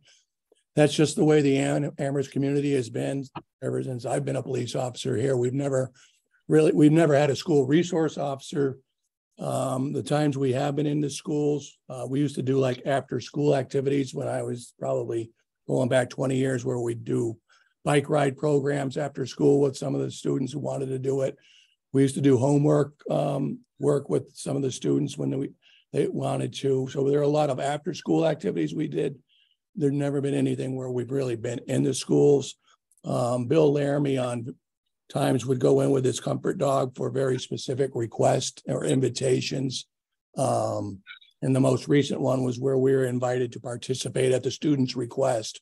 And this early morning group of students who wanted to interact with our officers. And as you know, some of our officers, they know these students from coaching activities. And, you know, Gabe himself coaches lacrosse. Casey Nagel coached the junior varsity basketball team. I used to coach soccer and ref soccer back in the day. So we've had interactions with the schools, but we've never been in the schools. I'm kind of sad. I didn't see the Wednesday meeting. I'm sad to hear people were concerned that we're, you know, having some small activities in the schools again. I'd love to hear their reasoning for it. Yeah. And Pam, just to add to that, we haven't heard any complaints from the schools or from the students at all. So far, it's been really positive. Thank you. So I have, since I don't see any other hands up, I have one thing that I wanted to bring up, and then I think we can see if we're ready to draw it to a close. Chief, Wednesday night, question arose about whether the full engagement of CRESS would affect staffing needs in the police department. And I spoke up actually and said that based upon my study of budgets over a number of years and my conversations with you at prior budget meetings, that we're at the current level of officers stretched to the point of just having enough officers to be out on the street to handle necessary emergency responses with appropriate backup, and that there is no capacity to have a 24/7 department with less officers than are currently budgeted. But I wanted to give you an opportunity to say, I was right, I was wrong, and to get it on the record, just to get it confirmed. Well, yeah, Andy, you're absolutely right. And I'll try and keep this brief, but we are at the actual minimum where we can be when it comes to patrol officers on the street responding to the calls, because the next positions that were going to be cut, if we were cut further or defunded further, were Bill Laramie's community outreach position, and then sending detectives back to the streets, and that would have had a devastating effect on our ability to investigate crimes, whether it be domestic violence or, for instance, I gave Mandy Joe this example. We are investigating an assault that occurred in one of the schools, and Detective Nagel was working on it. He had to interview over 20 people who were witnesses to that, 200 man hours probably, and scheduling those interviews. And don't forget that most of them were minors, so you have parents involved in their schedules. So I mean, one investigation, just to gobble up that many man hours is a big deal for our detective bureau. And, you know, whether it be sexual assaults or anything, it's a necessary part of our agency working as well as we do. But, you know, when you start making comparisons to our agency, you know, Northampton is budgeted at 60. University of Mass is budgeted at 62 officers. Have always, and it's just been the culture of this agency, has always done more with less. And it was always a source of pride, but then it was getting to the point when we were hearing all this talk of defunding, we were like, wow, I don't think people really understand where that would go. You know, when I met with a few of the 413 defunders, they're talking about a defunding of 46%. We would be a part-time police department with cuts of that nature. There would be no midnight shift. There would be no detective bureau if you're talking about cuts that significant. So, and the last thing I'm going to say about it is because I remember a member of the CSSJC bringing up the Ed Davis report going back to 2014 and the 8 recommendations that he made, and 6 of them were implemented. The only 2 implementations that did not occur from his report was he recommended an increase in staffing to 51 officers, and that was never done. And he mandated that the state allocate money for mutual aid training, and that never happened. So I was upset about that the 2 items that were positive for the police department were never implemented. And that's all I'm going to say about that. Okay, thank you. I see 2 other hands up, if I may. Go back to them, Dorothy. Okay, so I want to ask, with the kind of like trimmed down department, are you able to do frequent practices or planning for like a major emergency response, such as a shooter incident at the school?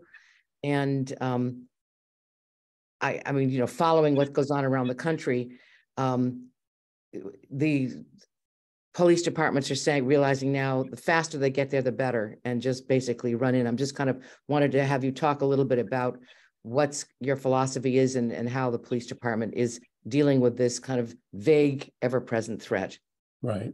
So that's a good question, Dorothy. So yeah, we train on that regularly, and we have another training with our entire department going through the schools coming up this summer, because like I mentioned earlier, we have a lot of new officers who have received the training in the academy, but they haven't trained specifically with our officers as well. So if they're working a shift where we are going to need to respond to one of our schools or one of our town buildings or anywhere for that matter, that is how our response policy is written, is we respond immediately, drop everything, go to that call. If it was an incident that happened when I was working, I would be a responding officer. So, and there's no waiting around. It's first officer on the scene goes in, and then the other officers arrive, they go in as well. That's how we operate, and that's how we've always trained. That training is continuous and it's ongoing. We train regularly with the Amherst College Police Department on that. We have not trained in a while with the University Police Department, although they are part of our backup system. If there's an incident off campus, they would come to assist us. If there was an incident on campus, we would go to assist them. Thank you very much. I mean, I do think it's important that the officers know the schools very, very well, know all the staircases and all the ins and outs. Absolutely. Lynn? Yes. I want to just make sure I'm correct about something, and that is that if we don't have the ability to respond as police because we've become a part-time department, that it is the state police that then come in? That's correct. The people that don't know our town. Thank you. People don't know our town, they're distant from our town, and with a little bit of as much delicacy as I can put into it, state police they're not perfect, as we found out from how they've handled some drunk driving calls that have now required that the convictions be eliminated. Dorothy? The only thing I would add on that, Andy, as well is, you know, our state police backup, their manpower on their shift is 3 officers. So they have an officer that patrols 91 North. They have an officer that patrols 91 South, and then they have an area patrol, and that area patrol is responsible from Williamsburg to East Hampton to South Hadley to Pelham to as far north as Deerfield. So that one officer is responsible to cover all of those. So if you needed a state police backup, you're going to get one officer. Greenfield was at a point where they were not having 24/7 for a period. Alicia, good question. Yes, thank you. I think when the CSWG was talking about moving funding away from the PD, it wasn't necessarily about just taking money away. It was more about the moving of the actual services. And so I know that that makes no sense now because Crest is not taking any police calls. But in the future, if Crest were to be taking a certain percentage of police calls, and I think Chief Livingstone said when he was talking about the relationship between this Crest and the PD, that the hope is that there will be a reduction in the calls. And so is there any possibility that in the future, when and if Crest were to be like a full-time functioning department that is helping to decrease in the volume of calls coming from the police, at that point, would there be a possibility that you didn't need as many officers on at one time? Yeah, thanks, Alicia. Because we're at limited numbers of officers where we are now. So in other words, we only have one officer who is responsible for the south section of town, one officer whose area patrol is the center. So basically from College Street to Fairing Street, everything east and west. And then one officer assigned to the north. That is the regular patrol shift. And then when we do have extra officers on like weekends, let's say 7 p.m. to 3 a.m., that's always done on overtime. And if we can, like we've been able to have some officers when we're fully staffed, and we haven't been fully staffed in a long time, we would have a couple officers assigned to that 7 p.m. to 3 a.m. shift as overlap. So we wouldn't always have to fill everything with overtime. Somebody could just come in early, maybe for 3 hours instead of hiring somebody for 8 hours. So that sort of thing. So when we're at maximum staffing, and hopefully we will be by this October when everybody's trained and out of the academy and out of their field training, then, you know, we would have a little bit of filler, I guess you would call it, so that somebody could take a day off and we wouldn't have to worry about it being filled, ordering a person to come fill in working on overtime. I mean, I hope we get to the point where Crest is handling some of our calls, but I don't think that's going to get to the point where we would be able to eliminate a police officer from working. Okay, that makes sense. Thank you. And then, so my follow-up to that is just that, so, because I heard you say that like a large percentage of the funding is personnel. Mm-hmm. And so is the funding less related to or connected to the number of calls or the types of service, and more connected to just the way in which the department functions that you were talking about, like an officer positioned here, here, and here, and less related to the actual number of calls and things that you are responding to? Yeah, I mean, yeah, if we ever got to the point where we had, you know, as few calls as like well, even Hadley has 3 officers on now, so, but they used to only have 2. You know, the university has 5 officers on patrol at one time. It would be great if someday we reached the point where we'd only have to have 2 officers. I mean, when I first became a police officer here 46 years ago, we only had 2 officers and a sergeant on, but that was very short-lived. We've had 3 officer patrols for probably 30 years. So 3 officers assigned to patrol districts in town. It's been a long time since it's been that status quo. Thank you. In my understanding from prior conversations with you, that there are, and unless you know otherwise, it's not good practice to send just one car if you're concerned that there could be violence involved. Yeah, as a matter of fact, Andy, we have specific protocols that mandate a 2-officer response on some calls, domestic violence being one of them, and that sort of thing. So, and you know, Gabe talked earlier about the mindset of the student that we're getting now at the university, which is not bad, and we aren't seeing the types of calls where there are 1,000 people at a party. But this weekend we had several where there are 300, and to us that's manageable with 2 officers. Everyone else in the world of policing thinks we're nuts, but you know, that we would respond with just 2 police officers to a call like that. But that's just how we are kind of geared. That's what we've always been doing. So the behavior of the student has definitely gotten better, at least these past 2 semesters. We're keeping our fingers crossed that it stays that way. We'll see. Paul?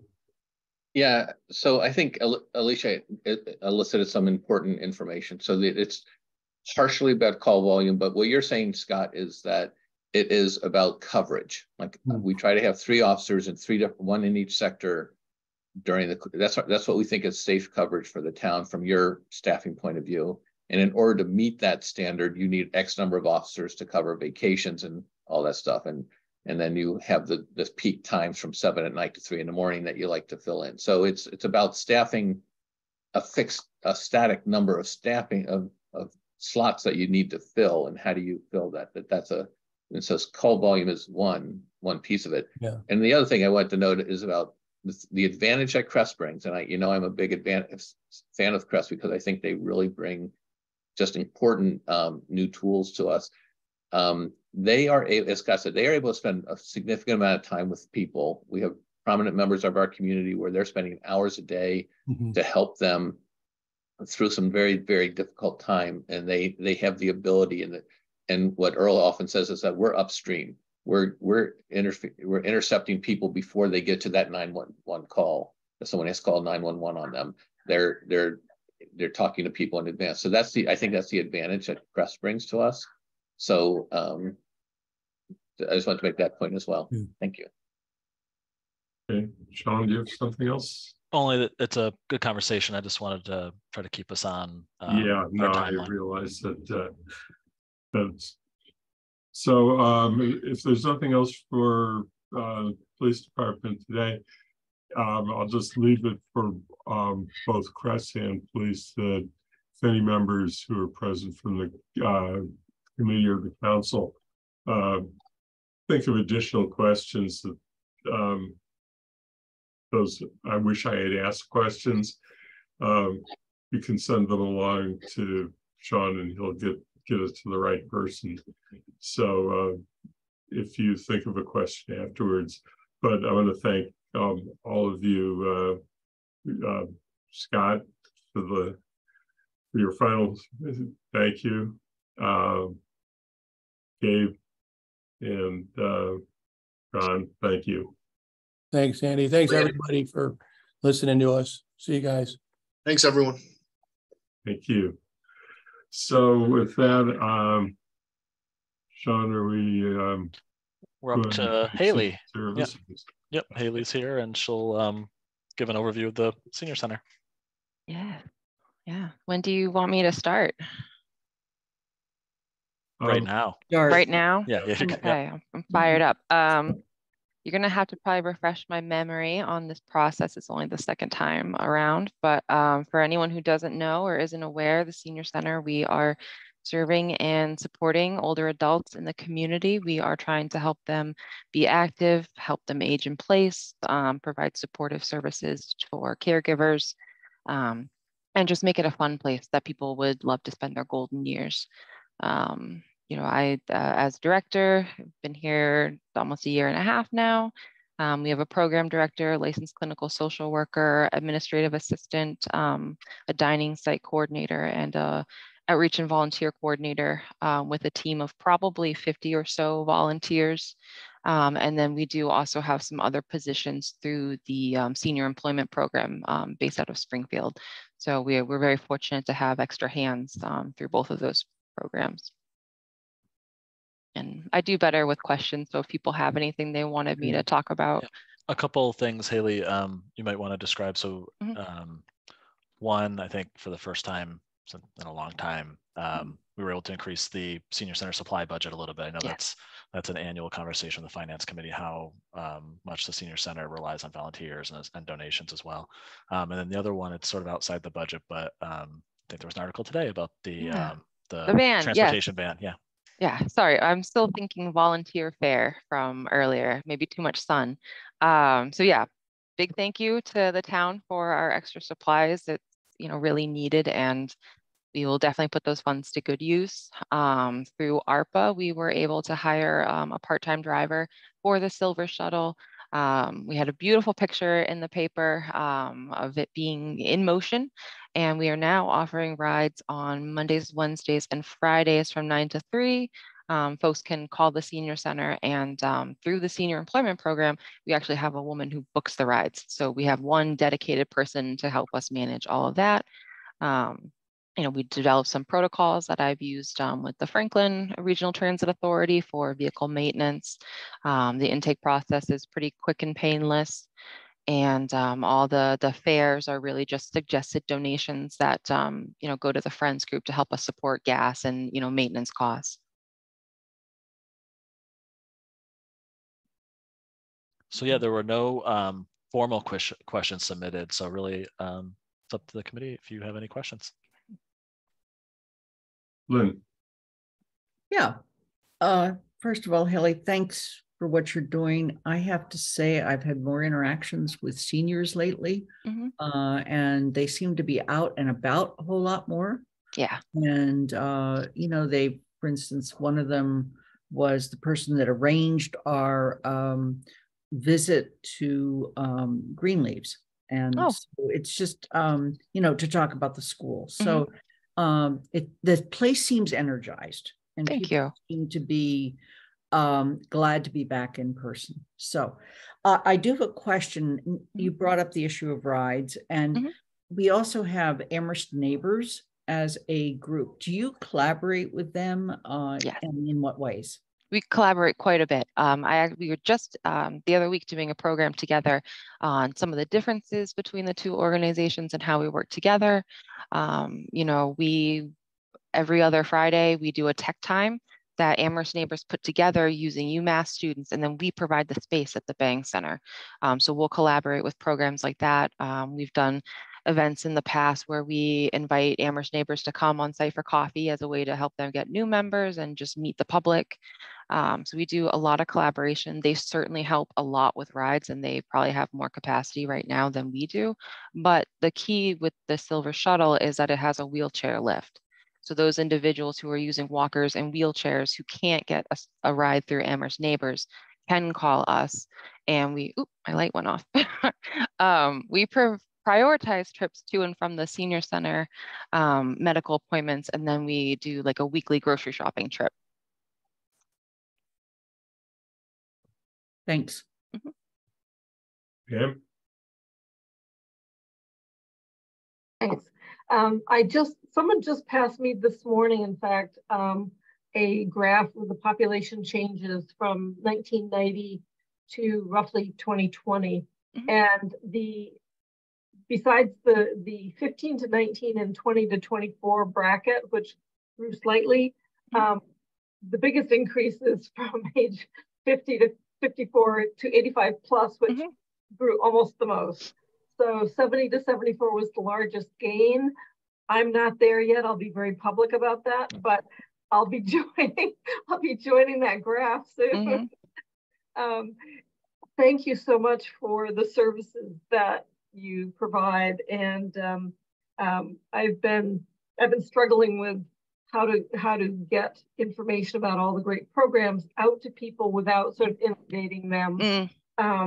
You know, with weekly updates, but there is so much going on. Is there is there sort of a centralized point where I can direct people to probably your website, I guess, on all the activities that are available? Yeah, the website, and we love to encourage people to call. You know, that it's a great way for us to kind of identify what needs that person might have. You know, as we're talking, maybe there are other concerns that, you know, come up.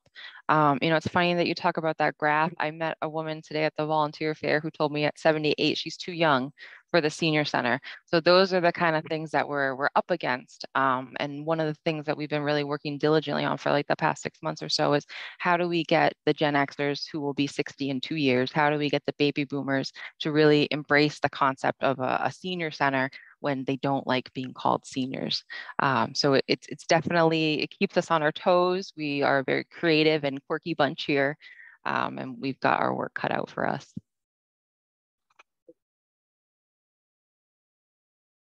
Anything else, Pat? Dorothy. Okay, so I have a couple of questions. You know, in my old neighborhood in Sunnyside, Queens, they had more than one van, and there were people booked that there was great need, particularly for the one with a wheelchair lift. Do you need another van? I mean, do you have more demand than you can handle with your one van, which I know you didn't have anything for a while, so it's great to have something. Yes. It's too soon for me to say. The only thing I could tell you for sure is that limiting it to 3 days a week and for a narrow stretch of hours, that is certainly a challenge. You know, for example, Monday, Wednesdays, and Fridays works. We have a lot of programs going on, but then we also on Thursdays, once a month, do a foot clinic, right? But if my van's not active, if I have someone who is using a walker and needs a foot care appointment, you know, I would have to see if my driver can come in on his day off or try to have someone else fill in to drive the van. So I'm really thankful that we have it. You know, please don't get me wrong, but, you know, I can definitely tell, like even in Bernardston with a population of, you know, I think it was like 1,000 seniors, you know, our van was used daily, like, like it was always on the road. And that was for a much smaller community. Right. You know, because I'm just thinking like today, I went to aqua arthritis at the Northampton Y, which is an activity that is just perfect for most seniors. With any kind of balance, movement, whatever, and it's a great activity. But if people aren't driving, they can't go to something like that. Right. Then other question I had was,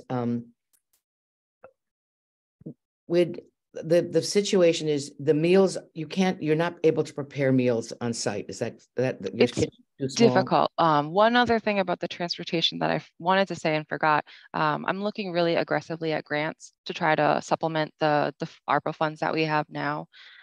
So it's certainly on my radar to keep working on that. But in terms of food preparation, we did have a visit from the health inspector.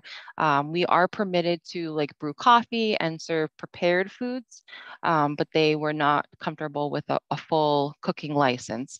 Now we can, I do intend to work with her a little bit. We have like a steamer tray, so maybe if we were doing that, could it be something where we just, you know, we're not cooking something on a stove or in an oven? Maybe if there was a steam table, would that be something that we can continue to do or start up again? But, you know. Well, you know, as I mentioned to you before, I was a director of a senior center many years ago.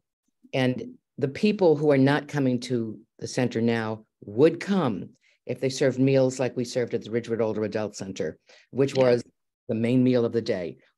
The variety of people from incomes and education that showed up was basically due to the fact that it was a really great hot meal and you didn't have to cook it middle of the day. And if you ever get the new center, I hope that it's going to have a fabulous kitchen where a real cook would be happy cooking, because that draws people in. And I would come if you had that. You would have it there, okay? Yes. Well, Paul has definitely let me bug him quite a bit about that. So I think, and he and I are really on the same page where I've said this is a priority for me, and we're working together on that. So yeah, because who doesn't like a good home cooked meal? Yeah. And the last thing is, I'm thinking about this a lot because I have a very old friend coming to visit, and she's a friend with a hearing aid. So the telephone's not good, and she is totally useless with the computer. You know, I actually sat down and wrote a letter and put a stamp and took it to the post office in order to communicate with her.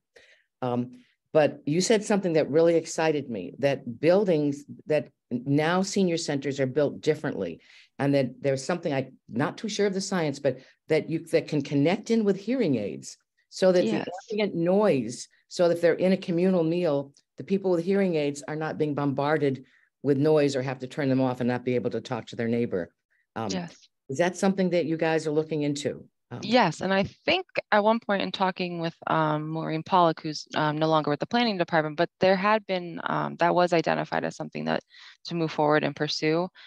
Hearing aids are also really sophisticated now, and they are more readily available than they used to be. You can get them over the counter. And for your friend, if they don't know, there are some phones you can get where you can talk into it and it'll translate it on a little screen. So if they can't hear you while you're speaking, they can read it. So that might be a good option for her. And just quickly, there was funding approved a couple of years ago for assistive listening technology at the community center. I don't know the status of, again, I think Maureen was in sort of spearheading that one, but there was funding approved for it, so we can check in on the status of that. Andy, I want to make note that you've lost the quorum of the finance committee, but we still have the council 4, 5, and we've lost the quorum of the council. Well, we will pretend you didn't make a quorum call. Okay. That was counting Anna. 1, 2, 3, 4. There she is. Yeah. 5. I'm here. Yeah, we lost. Alicia was the quorum for finance committee.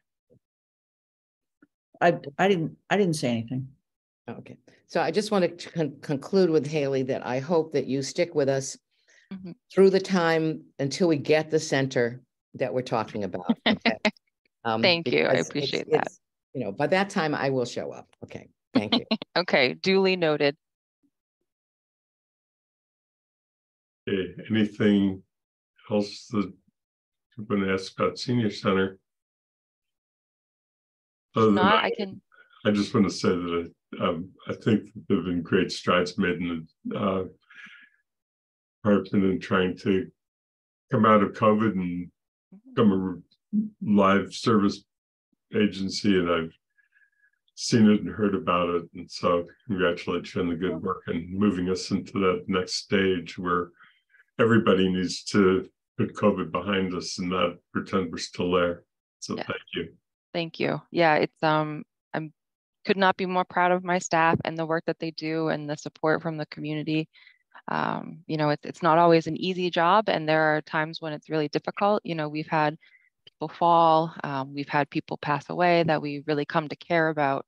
But I think that this senior center is really, like you said, it's waking up, and it is, you know, we put a lot of heart and soul into each day that we're here. And I think people are really starting to get that, and, you know, things are just going to grow. Okay. Is there anything more? Because I don't see anyone from recreation here, Sean. Yeah, so Marion, I'm guessing there's 2 Marions. I'm guessing one is Ray and one is Marion. Ray okay. Harp, our recreation director, and Marion Jordan is the operations manager for the rec department. So is there anything else that somebody wants to ask Haley?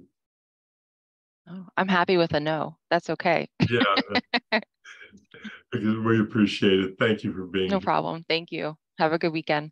Okay, thank you. Bye. So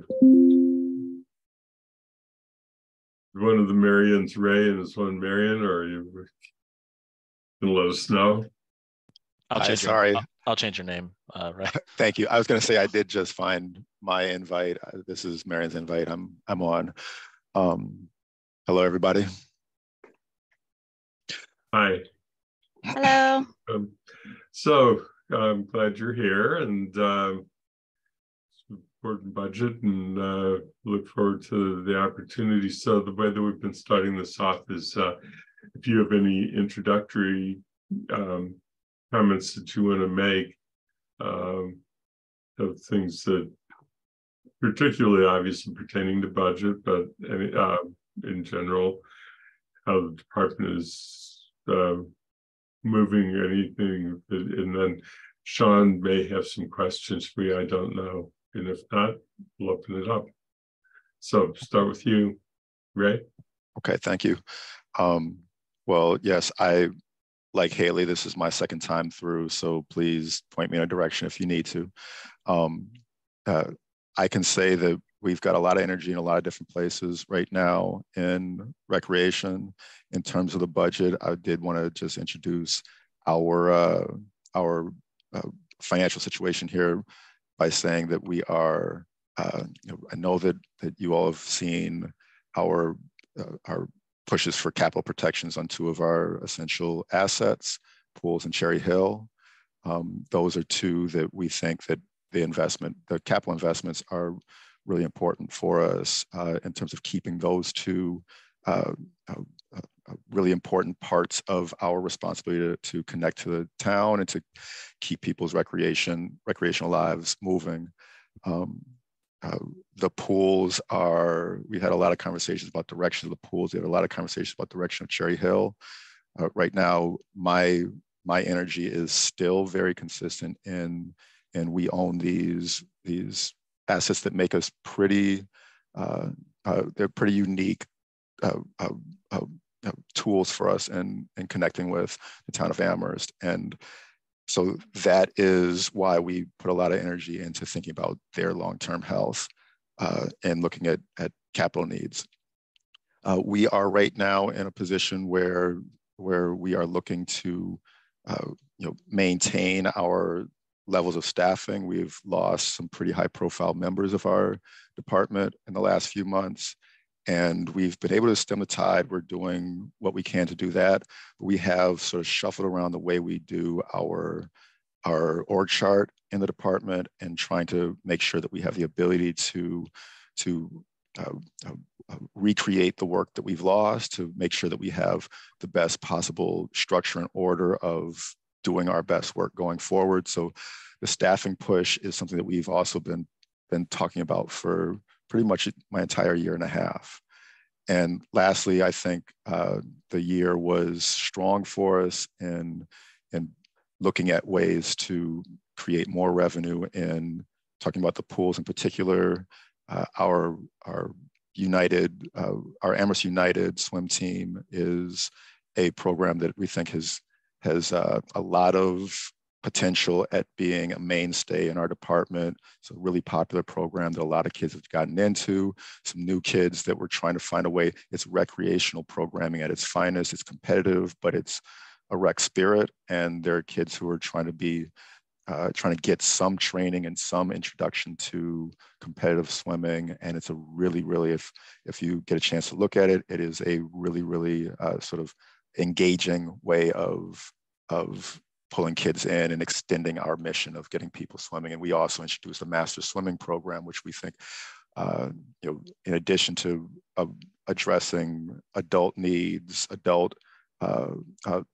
pool needs and adult swimming interests, it also is another thing that we think is long-term a revenue build for us because it has connected us to Hampshire region, to Hampshire College, and some of the potential capacities to expand our swimming programs there.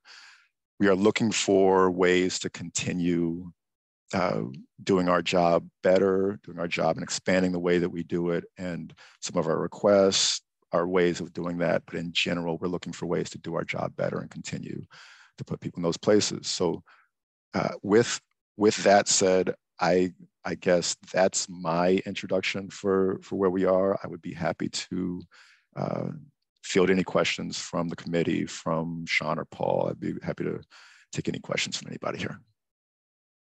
And Marion Jordan, my operations manager, is here also. So the way that we usually do this is to then see if Sean has received any questions in advance. And I don't know if you have, Sean. Yeah, there's a few that I'll run through, and Ray, just if you already answered this, just tell me to skip to the next one. No problem. The outreach director position, this budget proposes has been restored. How long was it gone? And what was the rationale for adding this position back? Well, the outreach, the director's position has been gone certainly before I got here. Like it about was 3 years or it was so. about 3 years. Yeah. We wanted the position. I've believed that it's been a pretty important part of our department to have essentially 2 wings. Our sports program, which we have a lot of weight and a lot of energy behind, has a program director in place. The outreach director position is a very visible, it basically is it's our community engagement wing of the department, which includes in it our after school and school support purposes. It is our special events, and things like July 4th and Winterfest is pulled underneath that outreach director. It's our relationship with the business communities that supports everything we do in the department. But this director's position, the amount of work, the amount of labor and coordinated effort in multiple directions there, we believe that this position is a vital part of our longstanding success because of the number of people that it gets into. It also includes summer camps, which I actually don't have. I didn't talk at all about summer camp here at the intro, and I hadn't prepared to talk about summer camp, but summer camp is another place where we think right now is a pretty consistent revenue producer for us. And the outreach director also presides over that summer camp. So all of our childcare, all of our community-facing tabling events that go on in town that are outside of the town's interests, that other groups bring town representatives involved, bring representation from the town in. We usually have our outreach directors there to basically promote our purposes, to provide a face for the town in all of these situations, and then also to conduct our own programs, Winterfest, July 4th, Halloween, to basically extend our presence in those places where we don't have registrations and kids coming into us. Is to go out from recreation. So that outreach position is essentially first interaction. The outreach is sometimes the first interaction to bring people into our programming, to bring people into our recreational world. We have relationships with some of the housing communities. We have relationships with the business community. Sometimes it is people who come to Amherst. It's their first connection to Amherst Recreation. And just to clarify, it's not a new position. It's similar to the lead dispatcher. Well, it's kind of a new position. This is replacing an existing position, and this position has a little bit more responsibility and can do more than the other position. So in terms of FTE, the department is staying the same, but in terms of capacity, it's an increase in their capacity. Thank you. So the next question, sort of related, the administrative assistant position is gone. Are those duties being adequately covered by existing staff? This was a little bit of a confusing question because I'm not sure exactly what position it was being referred to. The one thing I'll say, and Ray, you obviously expand on it, is so there was a program assistant type position, and that's the position that went away, and the outreach position came back. But that position has some of those duties have been picked up by others, and when the outreach position is created, they will pick up a lot of the duties that program assistant position had previously. So you said we lost an administrative assistant position, and do I understand correctly that we're talking about the position that turned into the outreach director position? That's what you're. I'm not 100% sure. The question didn't specify what position they were. So the reason we're asking is because there's a vacant administrative assistant position right now, okay. which Ray is filling. And so staff are doing double duty to fill that position. And then there's a separate one that, again, is being converted into this outreach position. I can answer either of those questions. Let me try both of those angles here. If that administrative position that we're talking about is that vacant position that we're looking to hire right now, that's a position that's going through slight changes for us, but it's a really important position for us to fill because it's the hub of our office. It's the one that basically does our payroll, it manages our front desk, and it's basically the primary customer service part of our department.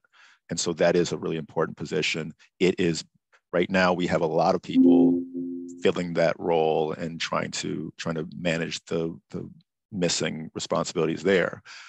If we're talking about the position that is so-called lost when we create the program director position, that position, we also at the same time, part of the responsibilities that the person who had that position before did, it was juggling special events, and it was juggling all of those outreach responsibilities along with managing summer camp.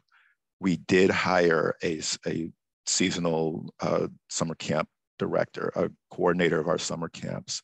And so in terms of covering that role, that role essentially is being absorbed into the program director's job. What is the one piece that we're taking out of it and leaving it in a summer seasonal position is the summer camps.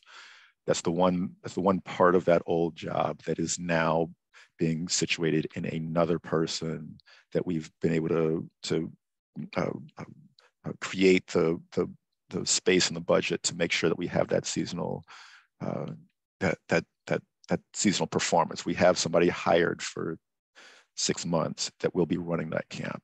And so the position that we lose when we bring back the outreach director, the responsibilities are being absorbed by the outreach director and by the summer camp coordinator. The next one, Ray, is will this department, this may be for Ray and Paul, will this department be responsible for the town manager goal, exploring ways to promote a more child and family-friendly town culture? Yes. I think I can expand. I think that's what drew me to this position. Town manager's goals are my goals. I think that is why I think this job is for me right now, because it's all I'm thinking about is the best job in this town. That is a chance for us to look at child interactions, trying to create a way to allow Amherst youth to have ownership of their own experience here. We have a long way. There's a lot of ways we've been talking to partner organizations about how to do that better. But that is, I think that we are situated to do that. And I just would add, Ray's done a phenomenal job since he's been here, making connections with people with different departments, especially. I mean, he's gone through some significant staff change, which he's managing well. It's not easy. Marion and Ray will both attest, I'm sure, but just credit to his team for keeping the rec department moving forward. But especially what you just heard is Ray's is what makes him such a terrific leader for that department. The next question is, how does our recreation spending compare to similar sized municipalities? This one's always a tough one to answer, in part because every community does things a little bit differently. So we have a dedicated recreation department. Some communities have a parks and rec department that are combined. Some do a lot of in-house programming. Some rely on nonprofits in their community. I think Dorothy, you mentioned a good example of one, where you were at the YMCA in Northampton. We don't have a comparable entity to the YMCA here, so a lot of that falls to the rec department. So I think it really varies town to town. I took a quick look at like East Hampton, Northampton, and it's pretty different depending on what community you look at. Red, do you want to add anything based on your experience with your colleagues? I haven't had a chance yet to really do thorough comparison between our systems and others. I think that certainly is on my to-do list here as I move into a little bit of veteran status. But I know from my experiences with other departments, working with other departments in the past, that we are different. We are. I just recently came back from a rec conference, from a directors conference, where it was. I think it became pretty obvious to me that we do some things very differently from some traditional Parks and Recs programs. So.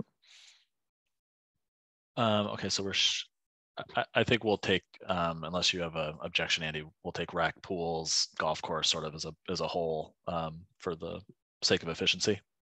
I think so. And I was going to point out to councilors and finance committee members who didn't think to look. In addition to the community services section in the budget, there's another important section to pay attention to when you're talking about recreation. That's the revolving fund section that begins on page 249, because Sean can explain why and how it's set up, but programs that are supported by family contributions, whether it be summer camp programs or recreation programs where fees are being paid. A lot of those expenses and revenues are shown in revolving funds. Yeah. Ray and Guilford are in unique positions in that they get to juggle multiple funds to support their operations. So Guilford with his enterprise funds and Ray with 3 revolving funds. So sort of the base level of rec activities is funded within the operating budget, and most of the positions are funded within the operating budget. But then a lot of the programming that takes place are in 3 revolving funds. And the reason they're set up like that is because there's fees charged for those programs. So the fee revenue for those programs go in as a revenue source, and then the revenue is used to pay for the programs themselves, to pay for instructors, officials, whatever needs to happen. And so the 3 revolving funds that we have are adult education, which is there's not much going on there. There's a couple programs in adult ed. Next is our after school revolving fund, and Ray, jump in if I have an awkward pause again. Our after school revolving fund, which manages our after school program at Crocker. Is that 2 sites or just at Crocker now? Just at Crocker. Okay. So again, there's tuition paid for after school, and then that pays for the instructors and the supplies that go along with it. And then there's our sort of programs, the sports programs, anything like that, even the sort of sandlot programs or the pickup type things, those are all within a 3rd revolving fund. And so there's a section on that. Those were hit pretty hard during the pandemic. So I would say this is an area sort of like our transportation and some of our other water and sewer. This is one of the areas that was hit hardest by the pandemic because it limited so much of what they could do and how they did it. And so, you lose some people when you don't have the programs that you've had for a couple of years because of the pandemic. And so Ray's been doing what he can to kind of get people back. And that's why I talked about the outreach position being so important, is because you got to get people back in and get the numbers sort of to where they were before. And we're seeing progress on that front. So the next question, again, I'm transitioning to the pools. So within the operating budget, we sort of have 3 sections of rec. We have the sort of rec administration, then we have pools, and then we have Cherry Hill.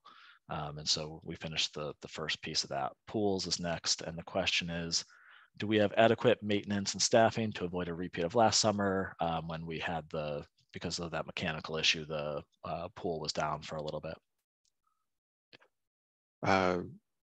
Do we have adequate maintenance and staffing?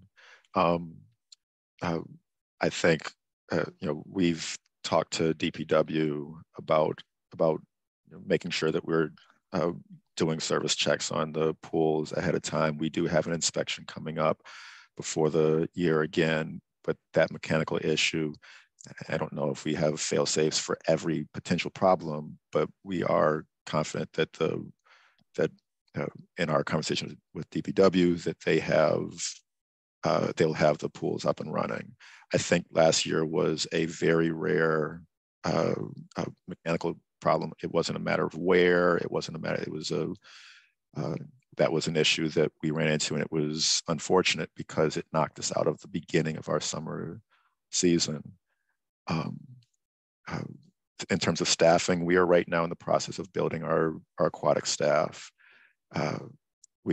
Staffing wasn't as much the concern last year. If anything, because of the mechanics issue, we were overstaffed, and we certainly felt that in our budget. But if anything, we were overstaffed last year to manage the pools, at least for the first half of the season. But it was an unexpected situation. It was an unexpected failure. I don't believe that we have to worry about anything particular on that mechanic issue. Will the wading pool be open at Mill River this year? Yes, and I spoke to Denise today just to make sure that we were talking about scheduling the opening anyways. But I did ask her specifically about Denise Leckenby, our aquatics coordinator. I did speak to her about the wading pool and about potentially expanding more access to the wading pool, and she is on top of that. That is a popular piece of it. We lost a little bit of that last year also because of staffing. Staffing would be in effect there more than it would be for the mechanical issue. But we are looking to build a staff that can cover that wading pool more thoroughly. So the last couple questions are for Cherry Hill, and I'll probably take these two, and again, Ray, jump in if you want. The first question is the requested appropriation is $223,469, and there is a long-term goal of paying full operating expenses out of fees and income. What % increase in fees would this represent to the current membership? So difficult to answer that question specifically. What I will say is that Ray and Marion, they did recently look at fee levels at Cherry Hill. They were adjusted this past fall. They were updated. Yes. And so they have made adjustments to that, and we'll continue to monitor our rates compared to other similar municipal 9-hole courses. And then the other thing I'll point out is that the one of the very few silver linings of the pandemic was that Cherry Hill did really well. 2 years in a row, maybe the only 2 years in a long time, revenues exceeded, operating revenues exceeded operating expenses. I'll say it didn't cover all capital needs, but just the fact that it was covering operating expenses is a big improvement. So FY23, we'll see if we can keep that trend continuing. As of the third quarter, there was a little bit of a deficit, but some of that's timing because the revenues for golf kind of comes in 2 waves throughout the year. And when I looked at that, and the other thing is Cherry Hill is not in a revolving fund. In some ways it'd be beneficial if it was, so that if revenues came in higher, they could spend more, but it's not. It was brought into the general fund budget a while ago. So all the revenues for Cherry Hill are sort of revenues for the whole budget. And even if they bring in more money, it doesn't help them. They still have to stick within their operating budget, which can be a difficult challenge for Ray. So again, well, that's all good news that they brought in more money. It doesn't help expand flexibility there. Through the third quarter, which we'll be presenting this third quarter report to the committee in the next, whenever we have time, Cherry Hill was about 76% spent through the year. So more or less on track. Again, some of that's a little hard to gauge because, again, similar to revenues on their expenses, they sort of have 2 waves of expenses as well in terms of staffing, for staffing the clubhouse. So we'll report more on that to the committee soon. And I think that was, I'll double check, I think that was it for submitted questions. So if there's any other questions people want to ask, now would be time to.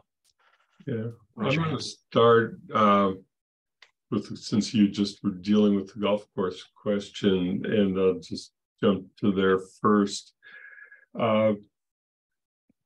You've raised a good question as to why it was set up as a separate budget as opposed to a revolving fund within the recreation department. And I think you have to go back and look at the history of the golf course, and driven by one citizen in particular who wanted to make sure that it was breaking even because it was put out as it was acquired that it would break even.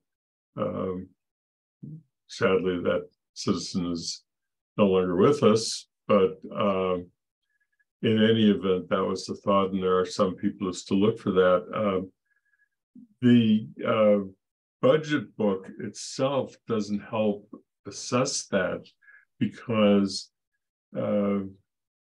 in prior times it showed revenue. It doesn't show revenue, so you can't look to see if the revenue balances the costs anyway. And I was wondering why revenue isn't listed, which is really a Sean question. So it kind of is. Maybe it's not.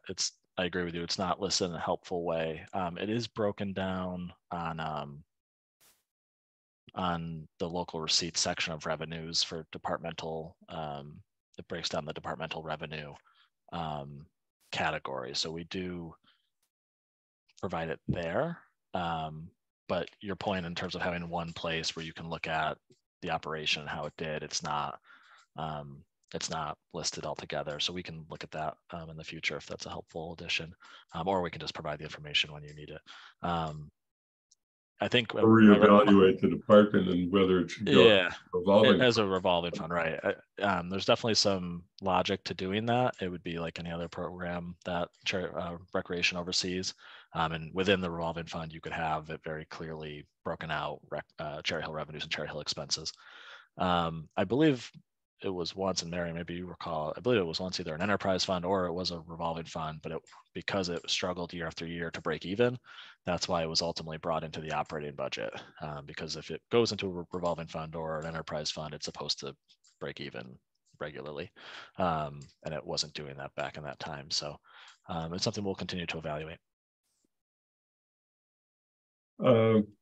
The other question, I keep looking to see if hands are going up, and nobody is going there yet, so that's why I'm keeping going. I was curious about several things, having to go back to the pools question for a moment, and that is Amherst United, is that replacing Triton's, or is, what's the relationship there if not? No, it's not replacing. It is, I don't have a lot of inside working understanding of Tritons, but the Tritons is separate entirely from our operations. The Tritons also use the same pool. We're neighbors, and we use the same space. They're a training club that has training club missions, goals, and when Amherst United began for us as a rec department program, it began for us as a way of taking people who maybe aren't looking for the Olympic Olympic track swimming to have lessons at that level. They're looking to just get in a pool and compete as a recreational program. We are allowed to do basically swimming. It's a feeder program for the high schools for people who end up swimming. It's a chance for people to work and exercise, for people who maybe don't want to jump into a world. It's club versus rec, that just we are operating the rec portion of this sport. Tritons may still be doing some things with rec interests. What they do or what their interests are not my concern, but our entire concern is giving young swimmers, middle school, elementary school, high school, giving them an opportunity to get in and swim at their own, sort of at their own level, at their own capacity. And that's why we think that it has been so popular. Yeah, I was just curious, having had prior involvements in Tritons when I had kids of the appropriate age. I was just curious about that. As far as the swimming pool itself is concerned, in the use of the outdoor pools, has there been a shift in the mission of what the pools, what the major goals are and vision for the use of those facilities? I don't believe there's been a shift. That's not something that I've consciously steered in a new direction. Our goal is to make, is to provide the opportunity for lessons to the entire town, to every child in town that we want to, one of our goals is to make it possible that everybody has a chance to learn how to swim. We want to try and provide enough space for people to have recreational access as young folks, as adults, as we put together that master's program. Denise has piloted a master's program over at Hampshire, which is allowing training adults to have basically it's a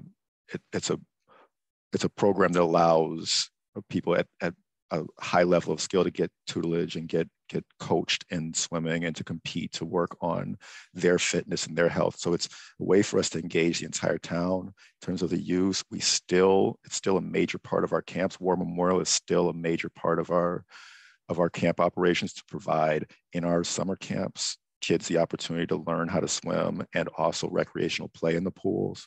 It's one of the big attractions why people send kids to camp. And so the pool is a matter of public health. It's a matter of public engagement. Last year, certainly with the encouragement of the town manager, we did extend free days when the summer got really hot on a couple weekends. We extended free opportunities, free access to the pools for the entire town to come in. There was once towards the end, in the middle of August, and then once at the very end when it got blazing hot. We did offer that. It's a chance for us to reach out. We have a partnership with the Survival Center where we produce swim passes for the Survival Center to distribute to people who use their services, people who they're familiar with. And that's a good way of us getting out and supporting other institutions in the town that share our mission of giving recreational access and the public health of learning to swim, having an opportunity to get that type of exercise. It's a pretty popular feature over at the Survival Center also. So because it's an important asset for us, we want to try and democratize it as much as we can and give as many people a chance to use it, to make it, when I say revenue producing, it also does draw a lot of people. We've had a conversation very recently about what our mission is. Every town doesn't have public pools, public outdoor pools like this. And so we do see in the summertime a lot of people coming to us from surrounding towns, from sometimes camps from other towns, or just drop-in pool visits that come in. And so there are a lot of people who use our pools. I think it's a really privileged position for us to be in. I agree, and I did make my last question and see if then there's others. I've heard some comments and complaints from people who are recreational swimmers who like to do lap swimming, that they want frequency and regularity of hours, and that otherwise it isn't a good solution for somebody who likes to do regular lap swimming. And we were getting a lot of people coming from out of town, not Amherst residents, but who were augmenting our attendance and our revenue at one point with that particular segment of our programming. And so I was wondering if you've done any analysis to see if the way that pool hours is being arranged is of net positive and not going to be a net negative for pool membership and daily paid participation. I can tell you that no, I have not done any quantitative studies into the distribution of who's using it, how much money. Yet we have spent a lot of time and energy in trying to set those schedules. Denise Leckenby and Marion certainly have been looking at setting schedules that made the most sense to the most people that are using those pools. I think the finality, it's a finite resource, and so in terms of making sure that there's downtime for cleaning, make sure that we have staffing resources, making sure that we have that we can manage it. We're trying to make sure we get as many people to do as much good for as many people as possible. I believe that we've put together a program, a schedule that I think is that does provide as much of that opportunity as we can. And so when the question comes up about whether or not these pools, I go back to the fact that having these two outdoor pools are an asset, when the question comes up, as we've already started thinking and looking at that question about just how important those pools are, we know that we do overlap pool times. We have in terms of all the people that we know use it, the programs we have, the lessons, the lap swim, early morning swims, free time in the pools. As much as we schedule in there, we can't schedule enough for everybody. And so having those two pools is a really important part of our being able to keep those people who rely on those pools, at least to some sense, happy. The camps aren't necessarily always happy about the amount of time they get. The people at the that we've extended early hours for masters, and that's also not something that makes that everybody gets everything that they're looking for. It's a finite resource, and I think that certainly I think Denise has done a remarkable job in her first year of trying to hear and look at all of those interests and put together a program that speaks to all of them. Thank you. Let me get on to Lynn. Thank you. First of all, I really want to compliment you on the alternative swimming program. I've heard really positive and significant feedback about it, and just providing recreational opportunities for people who don't want to be at, as you said, Olympic level of competition is just a real plus for kids. I'm one of those people that learned to swim early in life, and I'm glad I did. I want to go back to Cherry Hill because from time to time there's been a suggestion, particularly as we were in COVID, of trying to kind of grow the uses of the clubhouse and make it more of a community facility and so forth. And I wonder if there's been any further discussion about that. I can say with regret that's been tabled probably about 8 times. We've had conversations with golf members. One of my first conversations was to sort of introduce myself up to the Cherry Hill community and to meet some of the folks that were there. And we started brainstorming ideas. What is it that we want here? We've come back to it a number of different times. I talked with the Mill District about partnering a little bit with providing more access, to trying to find a way to make that clubhouse more inviting.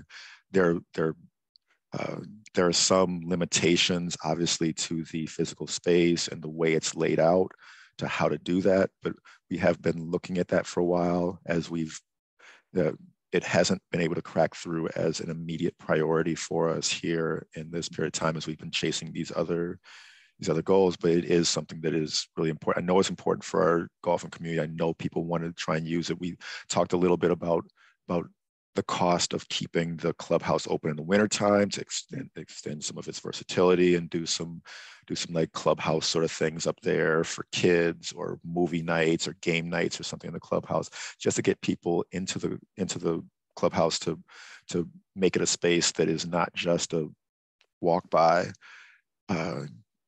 find a way to raise revenue. But we've been looking at ways to try and do that even outside of the given golf season. That is a matter of concern that we just haven't been able to finish yet. Thank you. Thank you.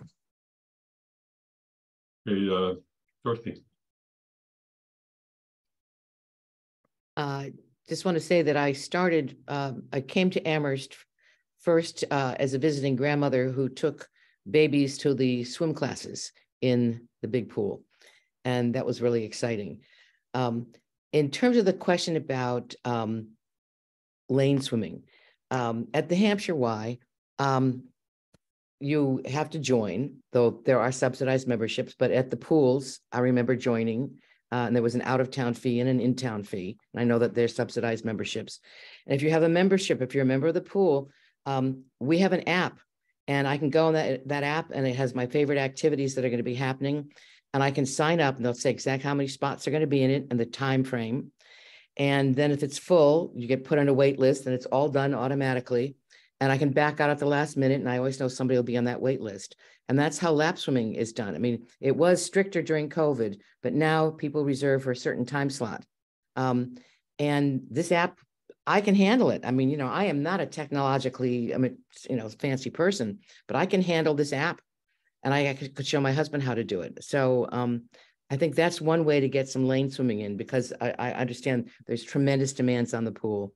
And a lot of people like me wanted to go and swim with babies, which is like what people who want to swim laps don't want to have happening at the same time or the same part. But I also love the wading pools. The way I haven't actually been there when the wading pools have been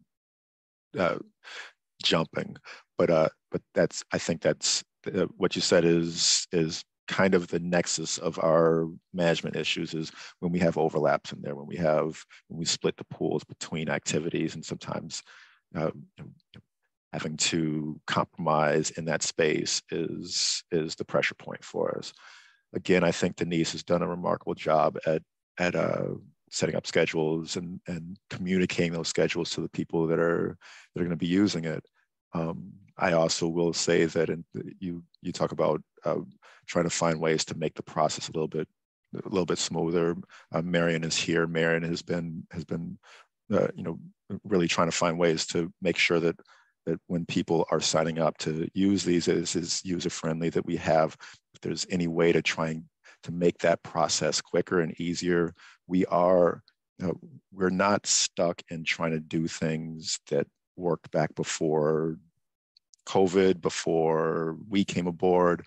We are looking at ways with feedback from people. So I would certainly encourage people to share those concerns. If there are concerns things that would make things easier in operations, share it with us, share it with our operations manager. We can make that work. Andy, yeah. Given we have one more department, can we make this the last question? Yeah, Jennifer.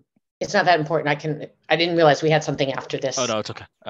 Go ahead, Jenna. You can ask. I could probably find this in the budget, but in terms of insurance, the recreation department is just under the town's insurance? Because I can't even imagine when you have, kids and swimming and. Yep. Yeah. No. Yeah. Their activities, any town-sponsored activity is under the town's insurance. Towns. Yep. And again, the summer camp, you don't contract that. We don't contract that out. You run that. So you staff. There's certain camps that maybe have an outside person, but the general summer camp is all run by the rec department. Okay. Sports clinics are frequently outside groups that come in. Sometimes they come in because of insurance. That certainly makes it easier for some people to come in under our umbrella, but we do run that summer camp. We do run that day camp. Okay. And I just wanted to quickly echo again a big thank you to Marion and Ray. They've navigated some bumpy waters. They've had some staffing issues. Ray has been rec director, coach, facility manager, you name the title. Ray has worn it, and Marion, keeps everything moving despite all the turmoil around her. She's always calm and happy and keeps things moving forward. So I was going to say, just if I look smart, it's only because Marion's here. So thank you, Marion, and thank you all for the opportunity. Thank you. Thank you. Appreciate all you're doing, and it's a complex department with a lot of pieces, and it's a pleasure to have you. Thank you. We have one person left, and that's for today, and that's Veteran Services. Yeah, so Steve is here. Steve Connors, our veterans agent. It's a relatively small section of our budget, but it's an important function. Steve can speak a little bit to it, keeping time in mind. But essentially, there's two major functions within the veterans group. There's our costs. There's the assessment that we pay to be a part of the veterans sort of county system, us with Northampton, and then several other small communities. And then there's the benefits that we pay out. And Steve really he manages the system, but he also is in charge of managing the benefits that we pay out to veterans for eligible costs. Steve, you want to give a little overview? Yes. Hey, sorry, I thought this was an in-person thing, but I've had 5 budget meetings in the last 3 weeks, so I lose track of who's who. So my apologies. But yeah, so we have been in the creation of a district since FY 09, and Amherst has been an original member. We started at 6 and we are now at 11 communities. Well, actually, I should say we're up to 12, which I'll get to in a minute. But we pride ourselves in delivering the benefits that eligible veterans and their dependents receive, because we pretty much, as a general rule, always get our 75% back.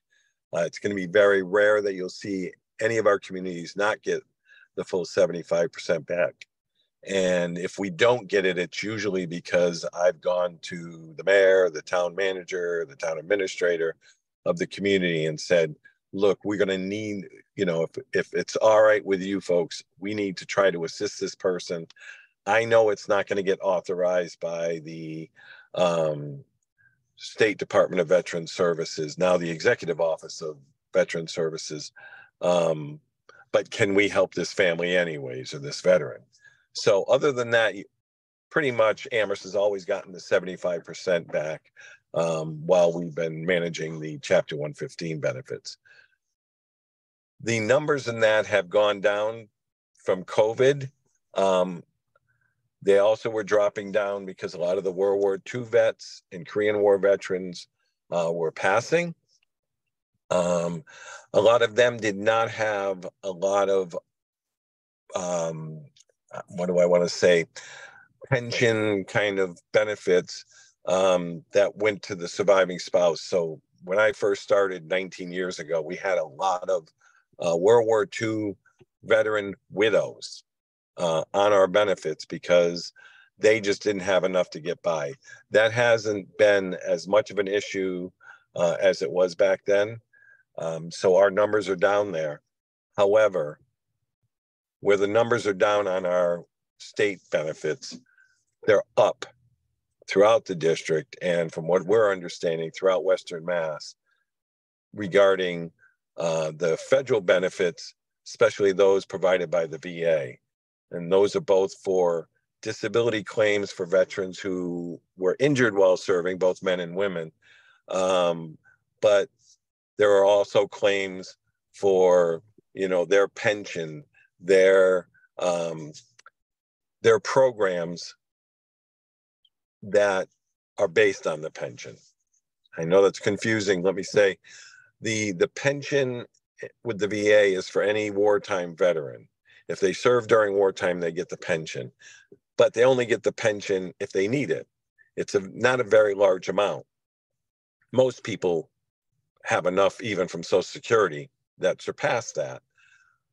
What they may need is care in the home because they're homebound, or they're in need of aid and attendance of other people to do their activities of daily living. And that is based on the pension. You don't have to have been service connected. You don't have to have a service connected injury. You just have to serve during wartime. We get a lot of calls for that. If anybody's ever interested in what it takes to do that, I will fill you in, but it is a very painstaking, document-driven process to get people money to keep a veteran at home or in a assisted living facility. We get a lot of that because people will come to us and say, Dad or Mom, but mostly Dad is now so old he can't live by himself anymore. He can't do this, you know, and we don't know what to do. So that's one of the programs we have. The VA health department is trying to deal with that on a national level because it's becoming an issue. And there are programs coming on board. That's our biggest demand usually in our offices, is that kind of need. With that in mind, I worked with a few other VSOs here in Western Massachusetts about how do we deal with it. And we've developed a program. It's called Learn It Before You Need It. And it's about all the steps before your parents are desperate and need this care. We are going to show you all the things that are out there and how to apply for them. And I was struggling trying to get it done this spring because there's just not enough hours in the day. I went to the board, which Sean is a member of, and asked one of my positions to be increased a few hours back to what it was a year ago. To help that happen, the board did approve it. So there is an increase in this year's budget. But what that means is that come the fall time, we're going to be spending the summer putting all the materials together, lining up dates and the guests that need to be there, because we need to invite about 7-8 people to it. But we are going to, in 4 different locations so far, the new town that has just joined us, Huntington, has a space which will cover our Chester, Middlefield, Worthington area along with Huntington. Williamsburg, which is going to handle the Cummington, Goshen, Chesterfield area. We're going to do it in Northampton, and we're planning to do it here in Amherst, where we're going to do this training for families, whether I talk with the Jones Library or we do it at the Bangs Community Center. But it's going to address all the needs that families need to know about their ailing parents, and especially their veteran father or mother, what there's out there for them.